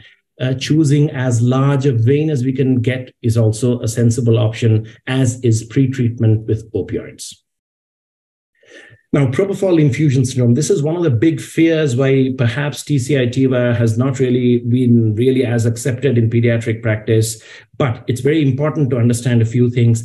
PRIS has never been reported from an operating room scenario. Where we have seen it is in a PICU setting where kids have had large infusions, somewhere between around 4 to 6 mg per kg per hour for about 2 days. So even however slow a surgeon we work with, we are unlikely to have to face 48 hours of anesthesia. So I don't think we should worry too much about PRIS.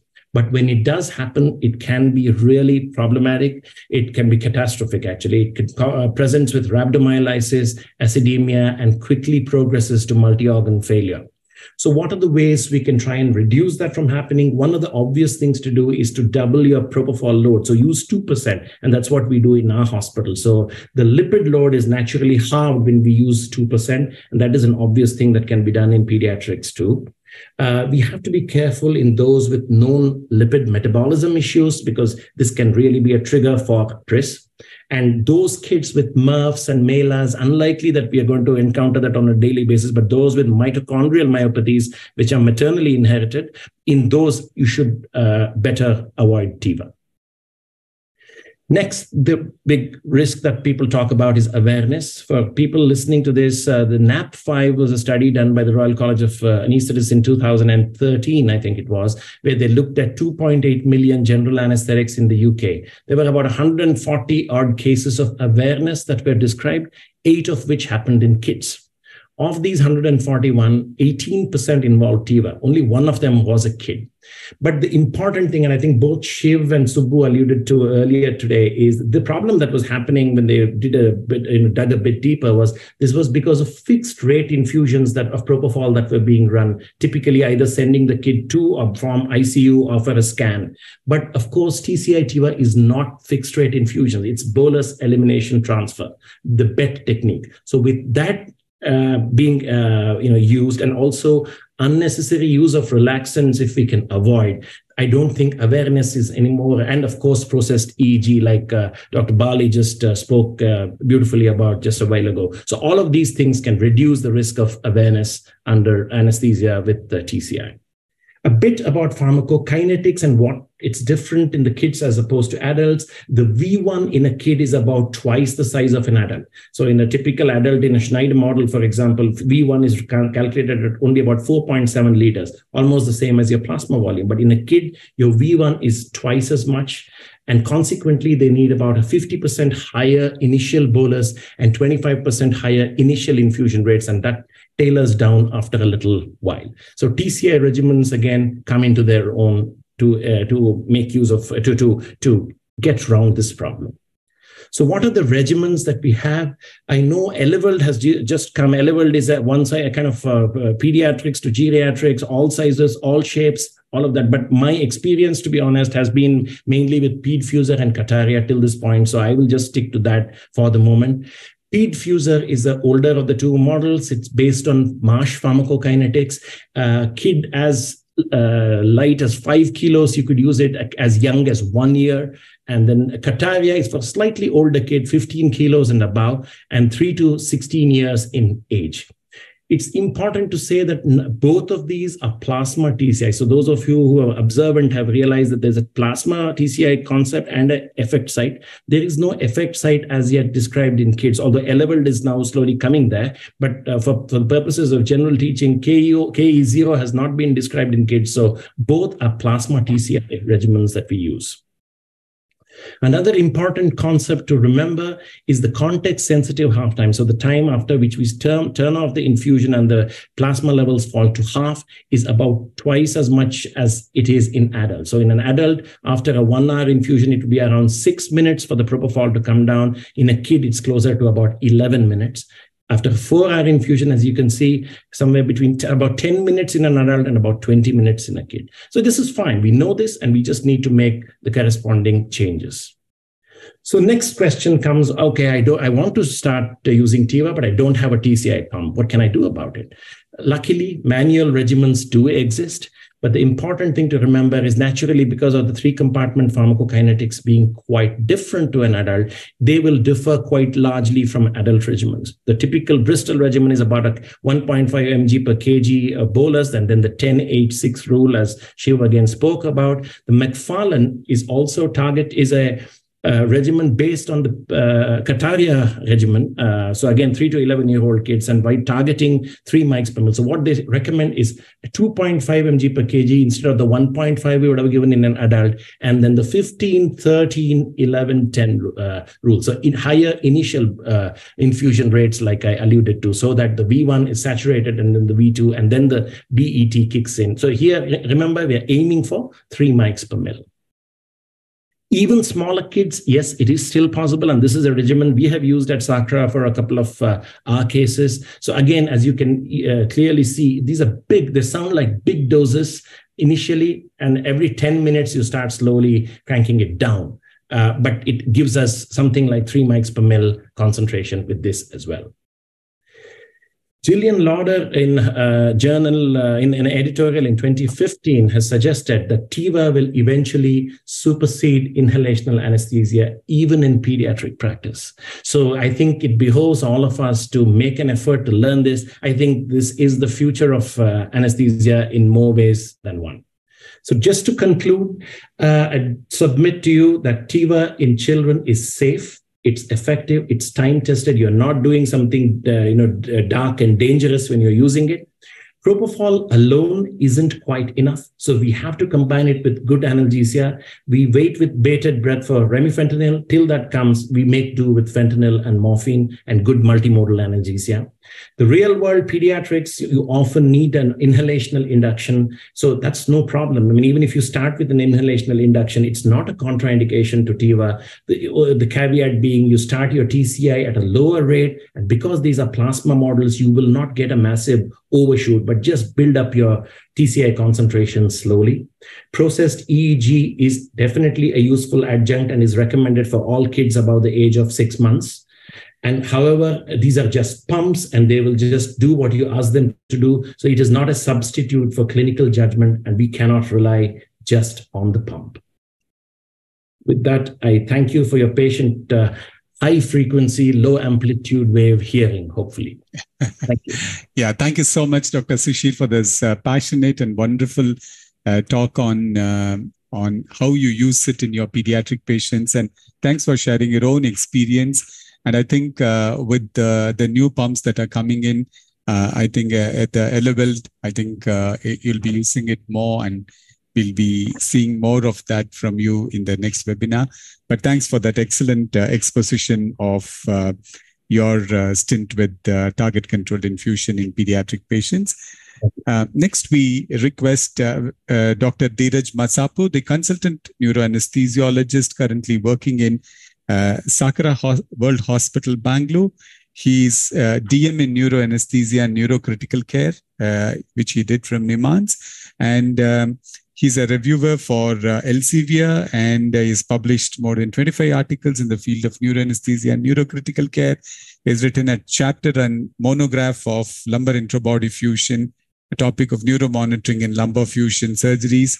So I'm very happy that a very dynamic, passionate Dr. Dheeraj Masapu is going to share with us what he does of using TCI and also conscious sedation in his neurosurgical procedures.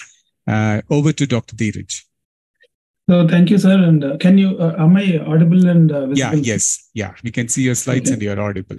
Yeah, thank you, sir. I would like to start with a video. Actually, the presentation by Dr. Mark Barley and Dr. Shishir will facilitate my presentation. You will, because now people have understood what is EEG and what is base and what are different depths of anesthesia from Mark Barley's presentation. And now everyone knows what is Pete Fuser model and Kataria model after Dr. Shishir's presentation. And this is how my typical case looks like. This is an S8 navigation we are using to identify the pedicle. So, and when this goes on, I was running the patient on TCI, 2.8 micrograms per ml. And also we're running dexmedetomidine, and I monitor EEG in all the patients. And appropriate depth has been, this is called appropriate depth of anesthesia. So what I monitor is not base. What I really look at the raw EEG, and you can see the speculation frequency here. That is 18. And we also monitor the TOF. in these patients. And you can see here the top is, we maintain the patients without relaxants. And left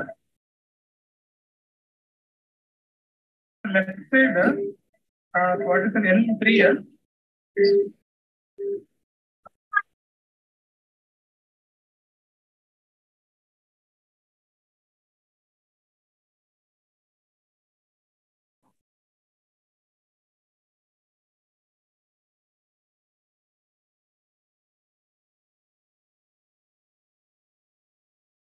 So there is a spinal cord tumor we are operating here. And I was running the patient on TCI propofol and dexmedetomidine infusion. So you can see here, motor evoked potentials have been monitored in this particular patient. So this patient, what I observed is during the case, the patient was in too deep anesthesia. Patient was in a burst suppressive pattern. So, and you can see the burst suppression ratio is nearly 100%. So this is not the desired depth that we actually want in that particular case. Then what I did is I decreased the TCI propofol and dexmedetomidine also, but still the patient is in burst suppression, even with 3.6. There's another geriatric patient whom I had done recently. He was having global hypokinesia, and you can see the BIS is maintaining around 37. That's a good, decent depth, 36 BIS with a signal quality index of 97. This is what we desire, but at what MAC? At a very lesser MAC, at a MAC of 0.4, I was able to achieve that. So why I showed all these three cases is, so what happens is, we really don't know how human brain works. Sometimes when you think that, this particular anesthetic is correct, then you'd be overdosing. And when you think that the drug is adequate, you'd be underdosing. So you need EEG monitoring that we understood actually after Mark Barley's presentation. So with this intro, I would like to start about the TIVA in neurosurgical cases. So basically, brain and spine surgery is what I would be talking about. So what are my main concerns in neuroanesthesia? So during brain surgery, my main concern is to maintain a lax brain and facilitate neuromonitoring. So how do I achieve this? I would like to show with an example. So this is a right side intraventricular lesion we have operated, and during this case, a surgeon requested for a very lax brain because it is located in the deeper part of the brain, and he needs to split the brain rather than cutting the brain. So for this part of the surgery, I need to create a lax brain. For that, what I used is along with mannitol and 3% insulin, I used Kataria model. So with this model, I was able to achieve lax brain because propofol is a cerebral vasoconstrictor and decreases the cerebral blood flow. And it has been proven in many studies.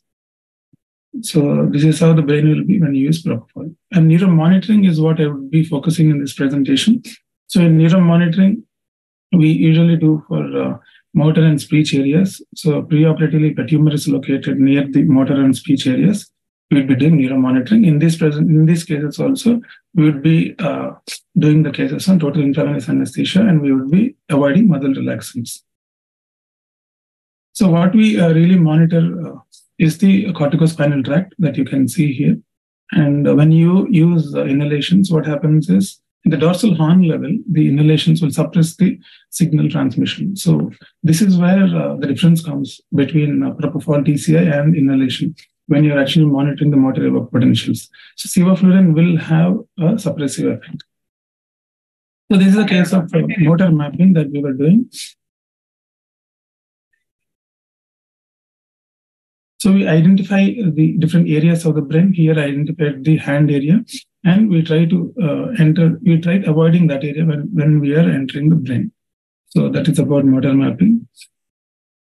So in CP angle surgeries, what we monitor is, we monitor the facial nerve, and even for these surgeries, we have to maintain the patients on total intravenous anesthesia with TCI propofol, and we need to avoid muscle relaxants during the procedure. And it has been proven that the amplitude of motor evoked potentials and other neuromonitoring procedures are superior with TIVA techniques. And nowadays, we started monitoring something called as D-wave monitoring during spinal cord tumor surgeries. So even for this wave monitoring, we need to run total intravenous anesthesia. For minimal invasive spine surgeries, you can see this video. Please stimulate with 7 milliampere. 7 milliampere.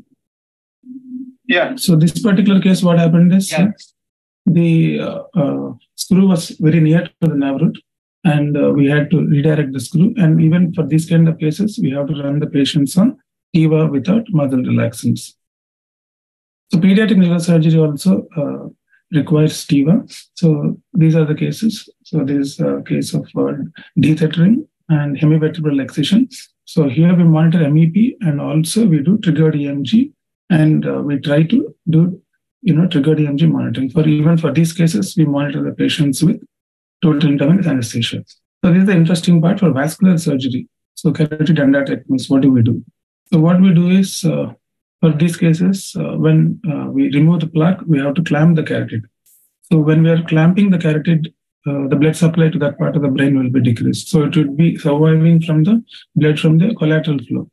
So during that point, so how do we actually make sure that brain is surviving? So for that, what we do is we monitor something called as somatosensory evoked potential monitoring from that part of the brain. So even for these surgeries, we have to maintain the patients on total intravenous anesthesia. So this is how we do the carotid endarterectomy surgeries under general anesthesia. When you're monitoring SSCP waves, you can actually use muscle relaxants.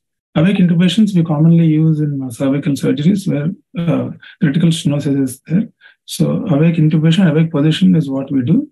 So you can see in this video, I use a TCI propofol, just 1 to 1.5, just to keep the patient comfortable. So we can do awake intubation with the airway blocks and then keep the patient on TCI propofol.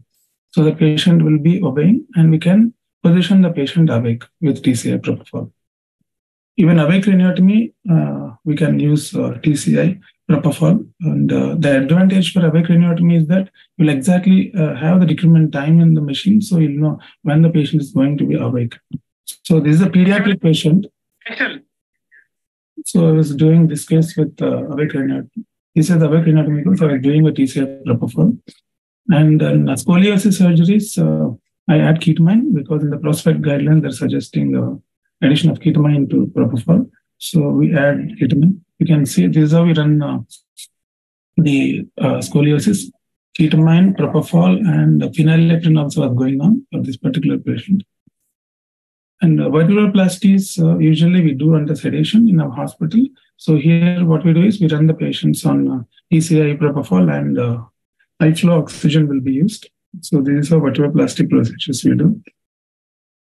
So take-home points are the better brain laxity is there with the TIVA, and facilitation of neuromonitoring is there, which is so TIVA is the only option for us.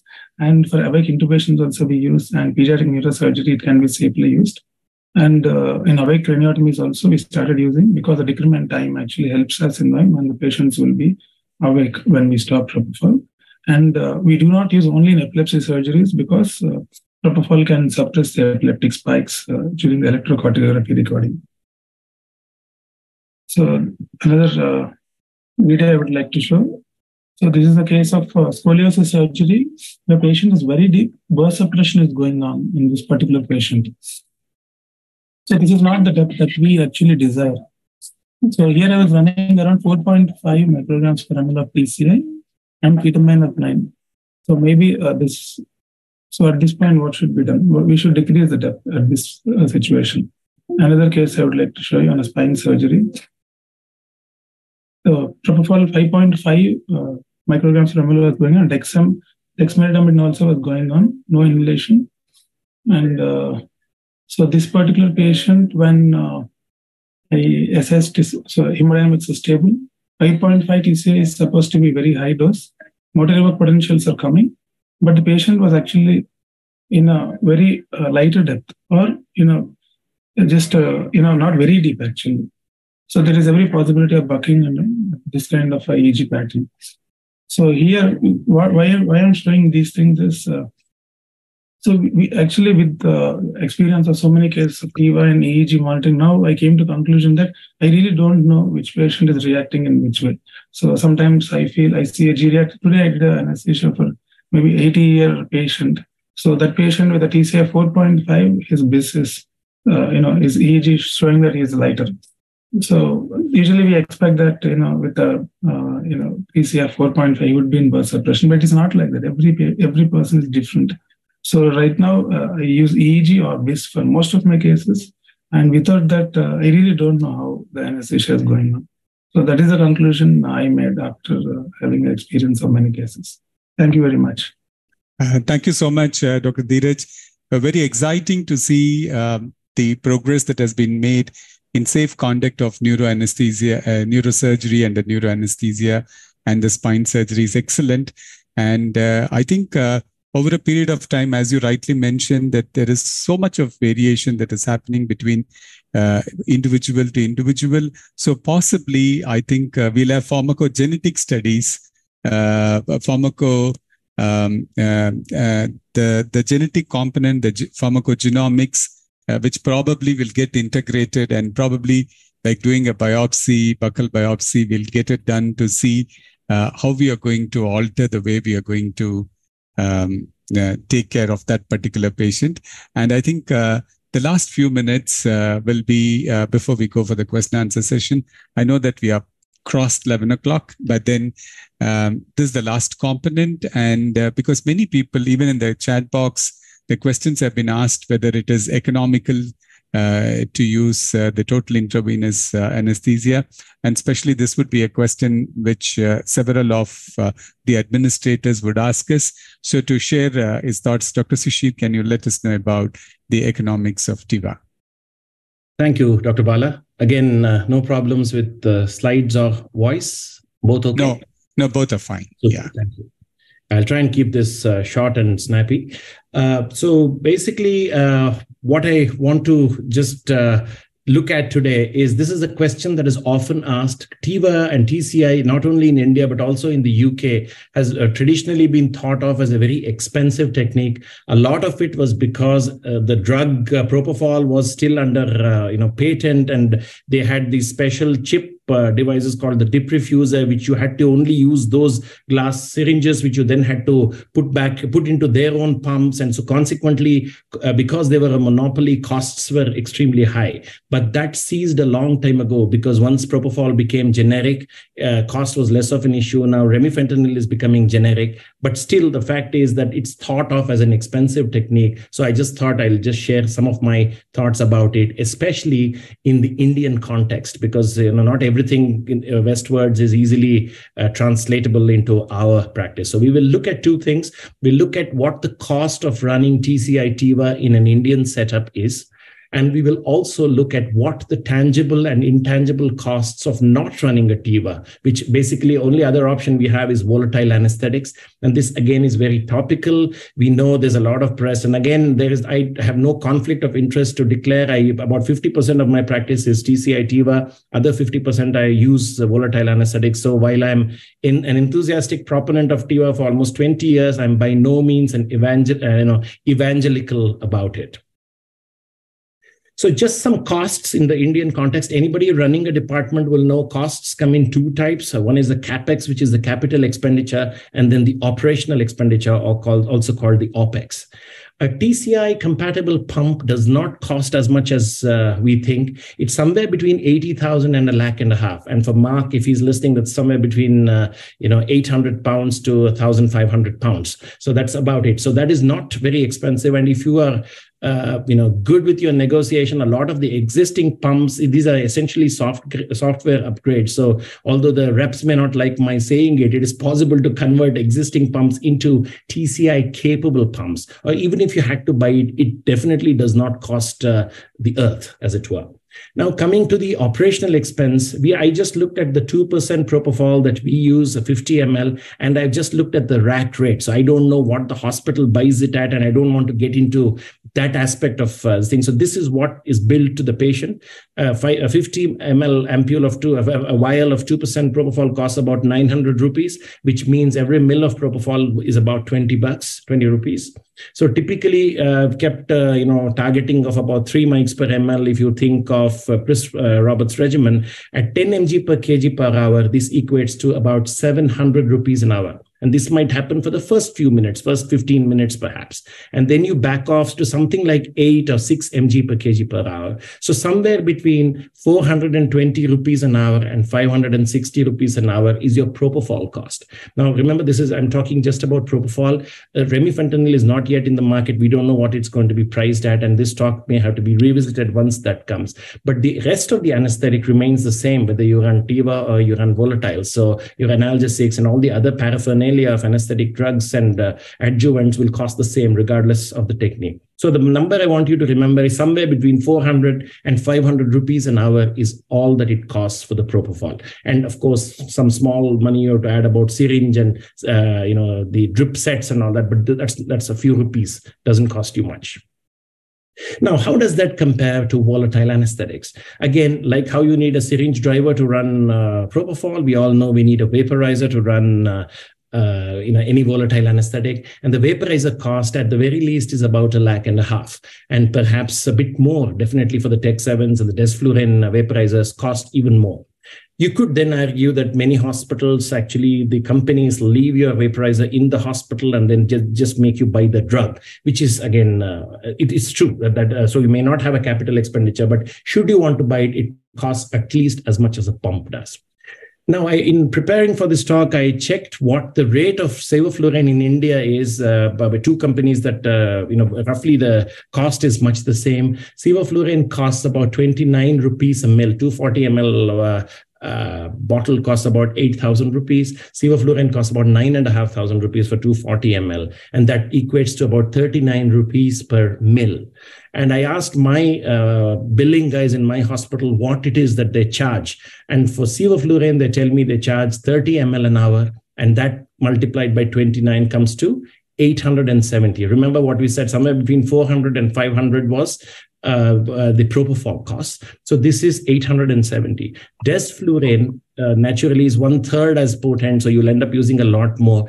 And my hospital and several hospitals in the area I work in bill them at 50 mils an hour. So that's about almost 2,000 rupees an hour, but 4 times as expensive as propofol. So at the very least, we can say that TCI-TIVA is cost neutral in our setup when you compare to the two classically used volatile anesthetics.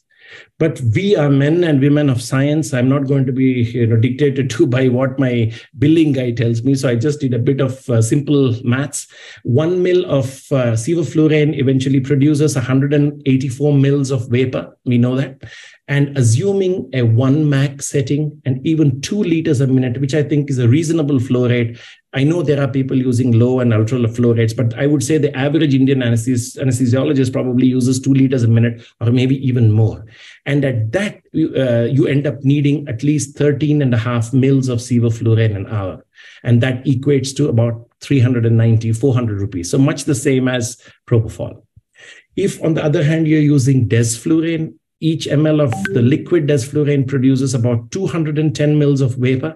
And assuming a 6% or 1 Mac setting, and again, 2 liter flows, I know we should be using at very low flow rates. And this will make you realize we should not be using 2 liters a minute of des, because that is seriously expensive. It's something like 1,300 rupees an hour if you're using 2 liter flows of 1 Mac setting of desflurane. But Oscar Wilde said this a long time ago, and I think it's becoming particularly topical now, that people know the price of everything these days and the value of nothing. So this is where I think the other the second aspect of my talk comes in. What about the intangible costs of not using TIVA? Scotland has already banned desflurane. England, NHS England, I think from 2024, Mark will correct me if I'm wrong, from 2024, they are getting desflurane off the racks. The back bars no longer have desflurane vaporizers unless you actively seek it. Now, without getting into the politics and everything of it, we will stick to what the reality is. So this is the greenhouse gas emission that happens globally. 82% of the greenhouse gases is because of carbon dioxide. A large part of it is due to methane. But you'll see that little number there of nitrous oxide and fluorinated gases of that anesthetic agent.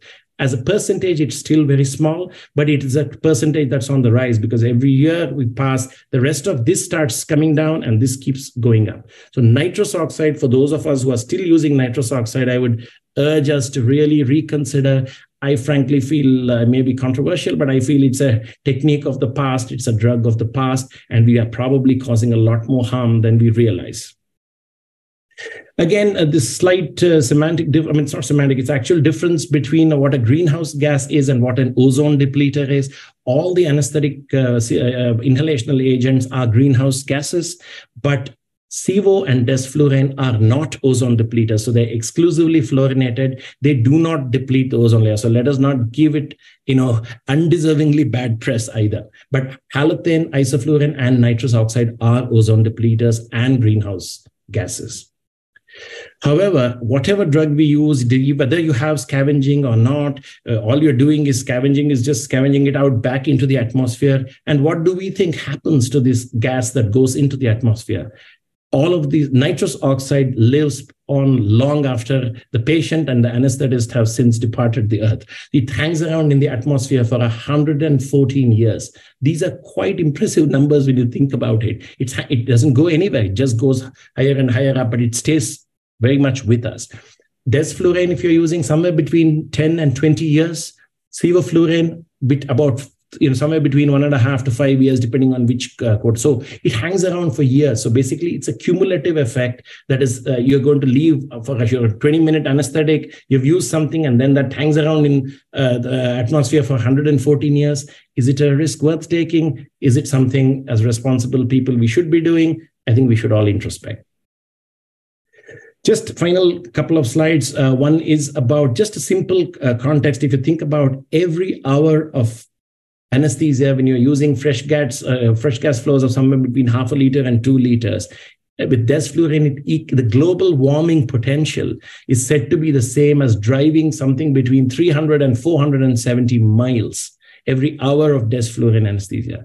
Every hour of sevoflurane anesthesia is driving the same global warming potential of driving 18 miles.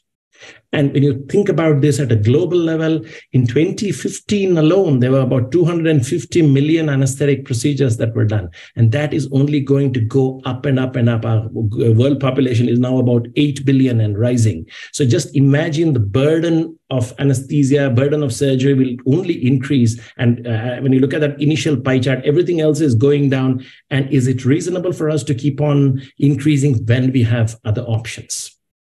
And important to say that propofol has only 1% of the global warming potential of sevoflurane. But it's not without its own problems. We need to see how we are going to safely dispose of the propofol, what to do with all the horrendous amount of plastic packaging that comes with it as well. But again, just food for thought. And I'll just end this talk by flipping the topic on its head and saying the economics of TIVA, can we afford not to use it? Thank you. Thank you so much for that in-depth analysis of the economics and some brilliant quotes about what happens when we use inhalational agents versus intravenous anesthetic agents. I'm seeing the watch.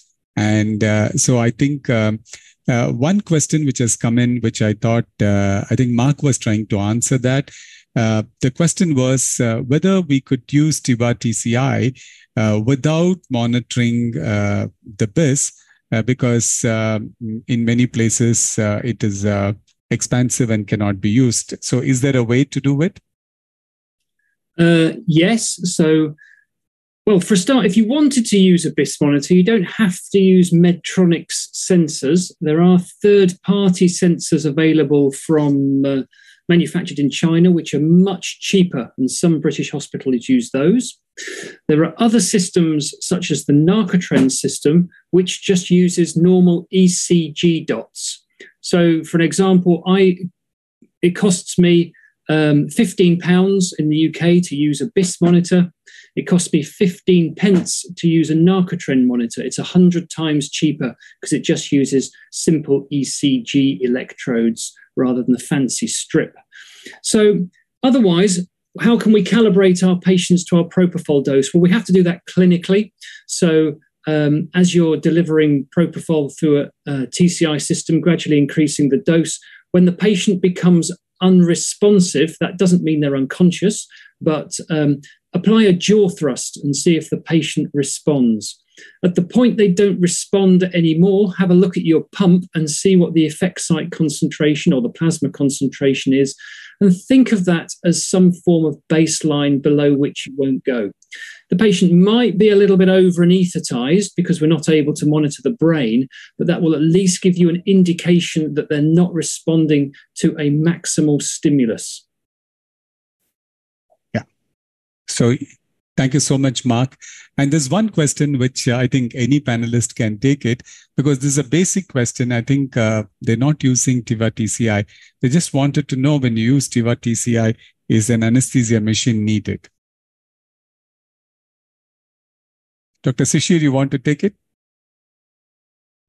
Yeah, yes. Any anesthetist is only as good as their plan B. So I think definitely an anesthetic machine is needed. The standards of monitoring should not change. And the worst case scenario, especially when you're learning, TIVA, something fails, a pump fails, you always have to have a backup option of going back to what you know to do well. Yes, it may mean that, increasingly sophisticated machines may not be as much necessary, in the sense that you may not have to go down to very low flows or metabolic flows. You may not need the same level of tightness in the circuit, but definitely the recommendation is the same standard of anesthetic care should be observed, whether intravenous or inhalational anesthesia. So there's just a question come in. What are the experiences regarding myoclonus with the use of propofol? Any panelist could take this question? Yes, Dr. Subbu. Now, sir, generally what I've noticed is, if you have adequately pre-medicated, for example, if you have given your fentanyl a little bit before and waited for it to work and then start your induction, if you go stepwise, you do see, but that doesn't seem to be affecting either. The patient will not remember. The myoclonus has not been so severe as you suddenly pump it.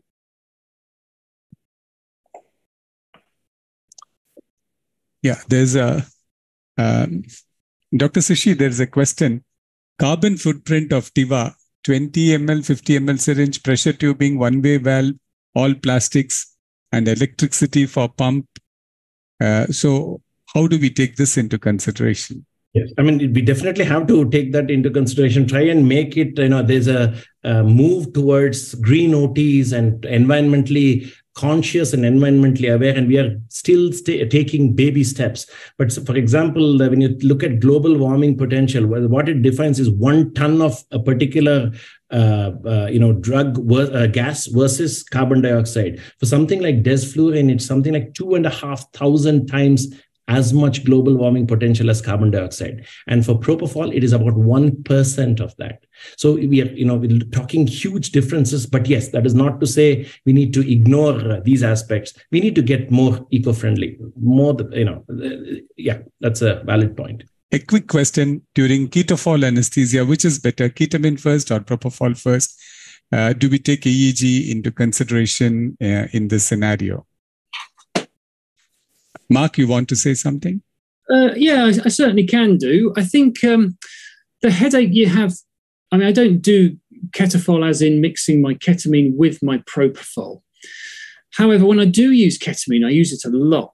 I think it's important to find a time during the operation where you've got a stable surgical stimulus and a stable infusion of propofol.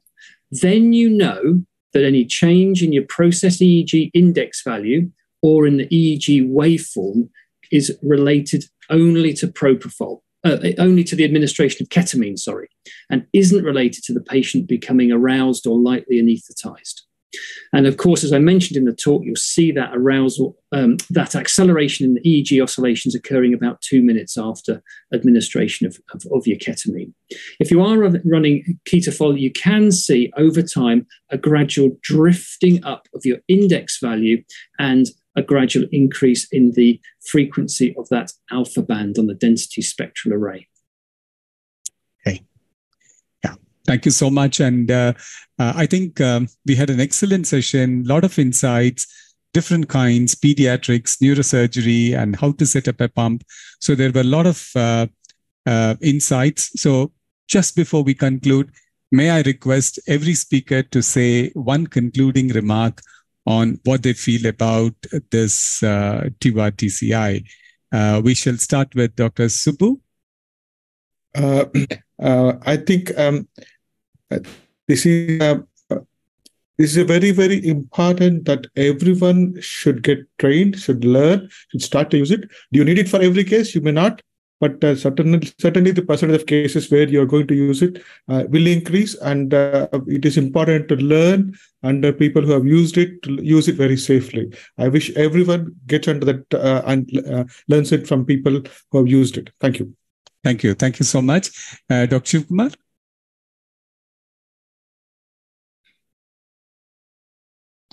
Your audio is, I think you're muted. Sorry. Okay, I'm audible now? Yes. Okay. The delegates first practice TCI for a sedation. Suppose if you are given a regional anesthesia, then practice for a sedation, then go for a ASA1, ASA2 cases, rather than going for a ASA3 and 4 patients. Thus, my advice for a novice practitioner in TCI, and avoid fixed dose regimens. That's my practice. Start using at least for a sedation purpose. Yeah, thank you so much, Shivkumar. Dr. Mark?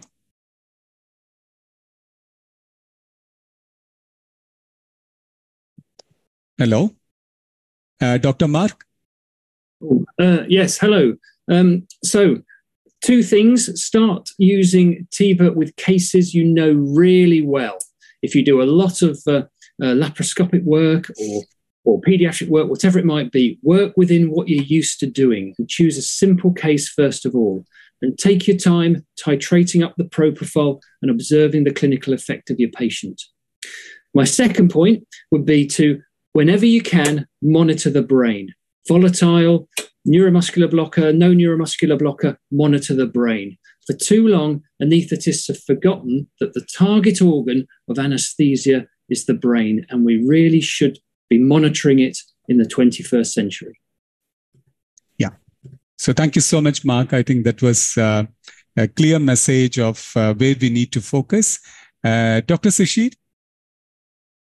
I think we need to appreciate that it is an alternate philosophy of anesthesia, and consequently the learning curve starts from the same point for even experienced anesthetists. It is not like transitioning from isoflurane to sevoflurane to DES. They are all essentially the same drug, and minor adjustments were only needed to learn it, whereas the philosophy of TCI-TIVA is different. So I might request to even senior anesthetists is to learn it properly from somebody who has done it a lot, and also appreciate the nuances of 3-compartment pharmacokinetics before diving headlong into it. Second thing, the biggest advantage of TIVA, as I see, is the ability to divorce the airway from anesthesia delivery. And consequently, when we start thinking about that, you will find more creative uses for it. Thank you so much. Dheeraj? So my concluding point would be there is a learning curve in TCI and TIVA. So it is more like, so what I feel is you need to use BIS monitoring and depth of anesthesia monitoring. And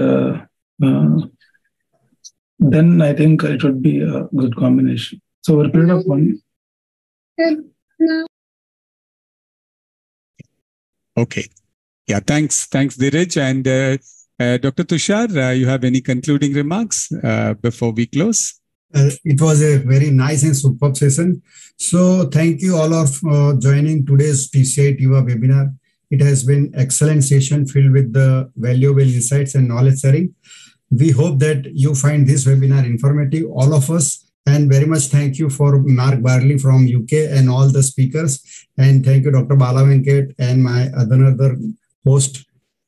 So we will meet again. Remember to stay connected and wishing you all success in your future endeavor until you start your TCI-TIVA practice. Yeah.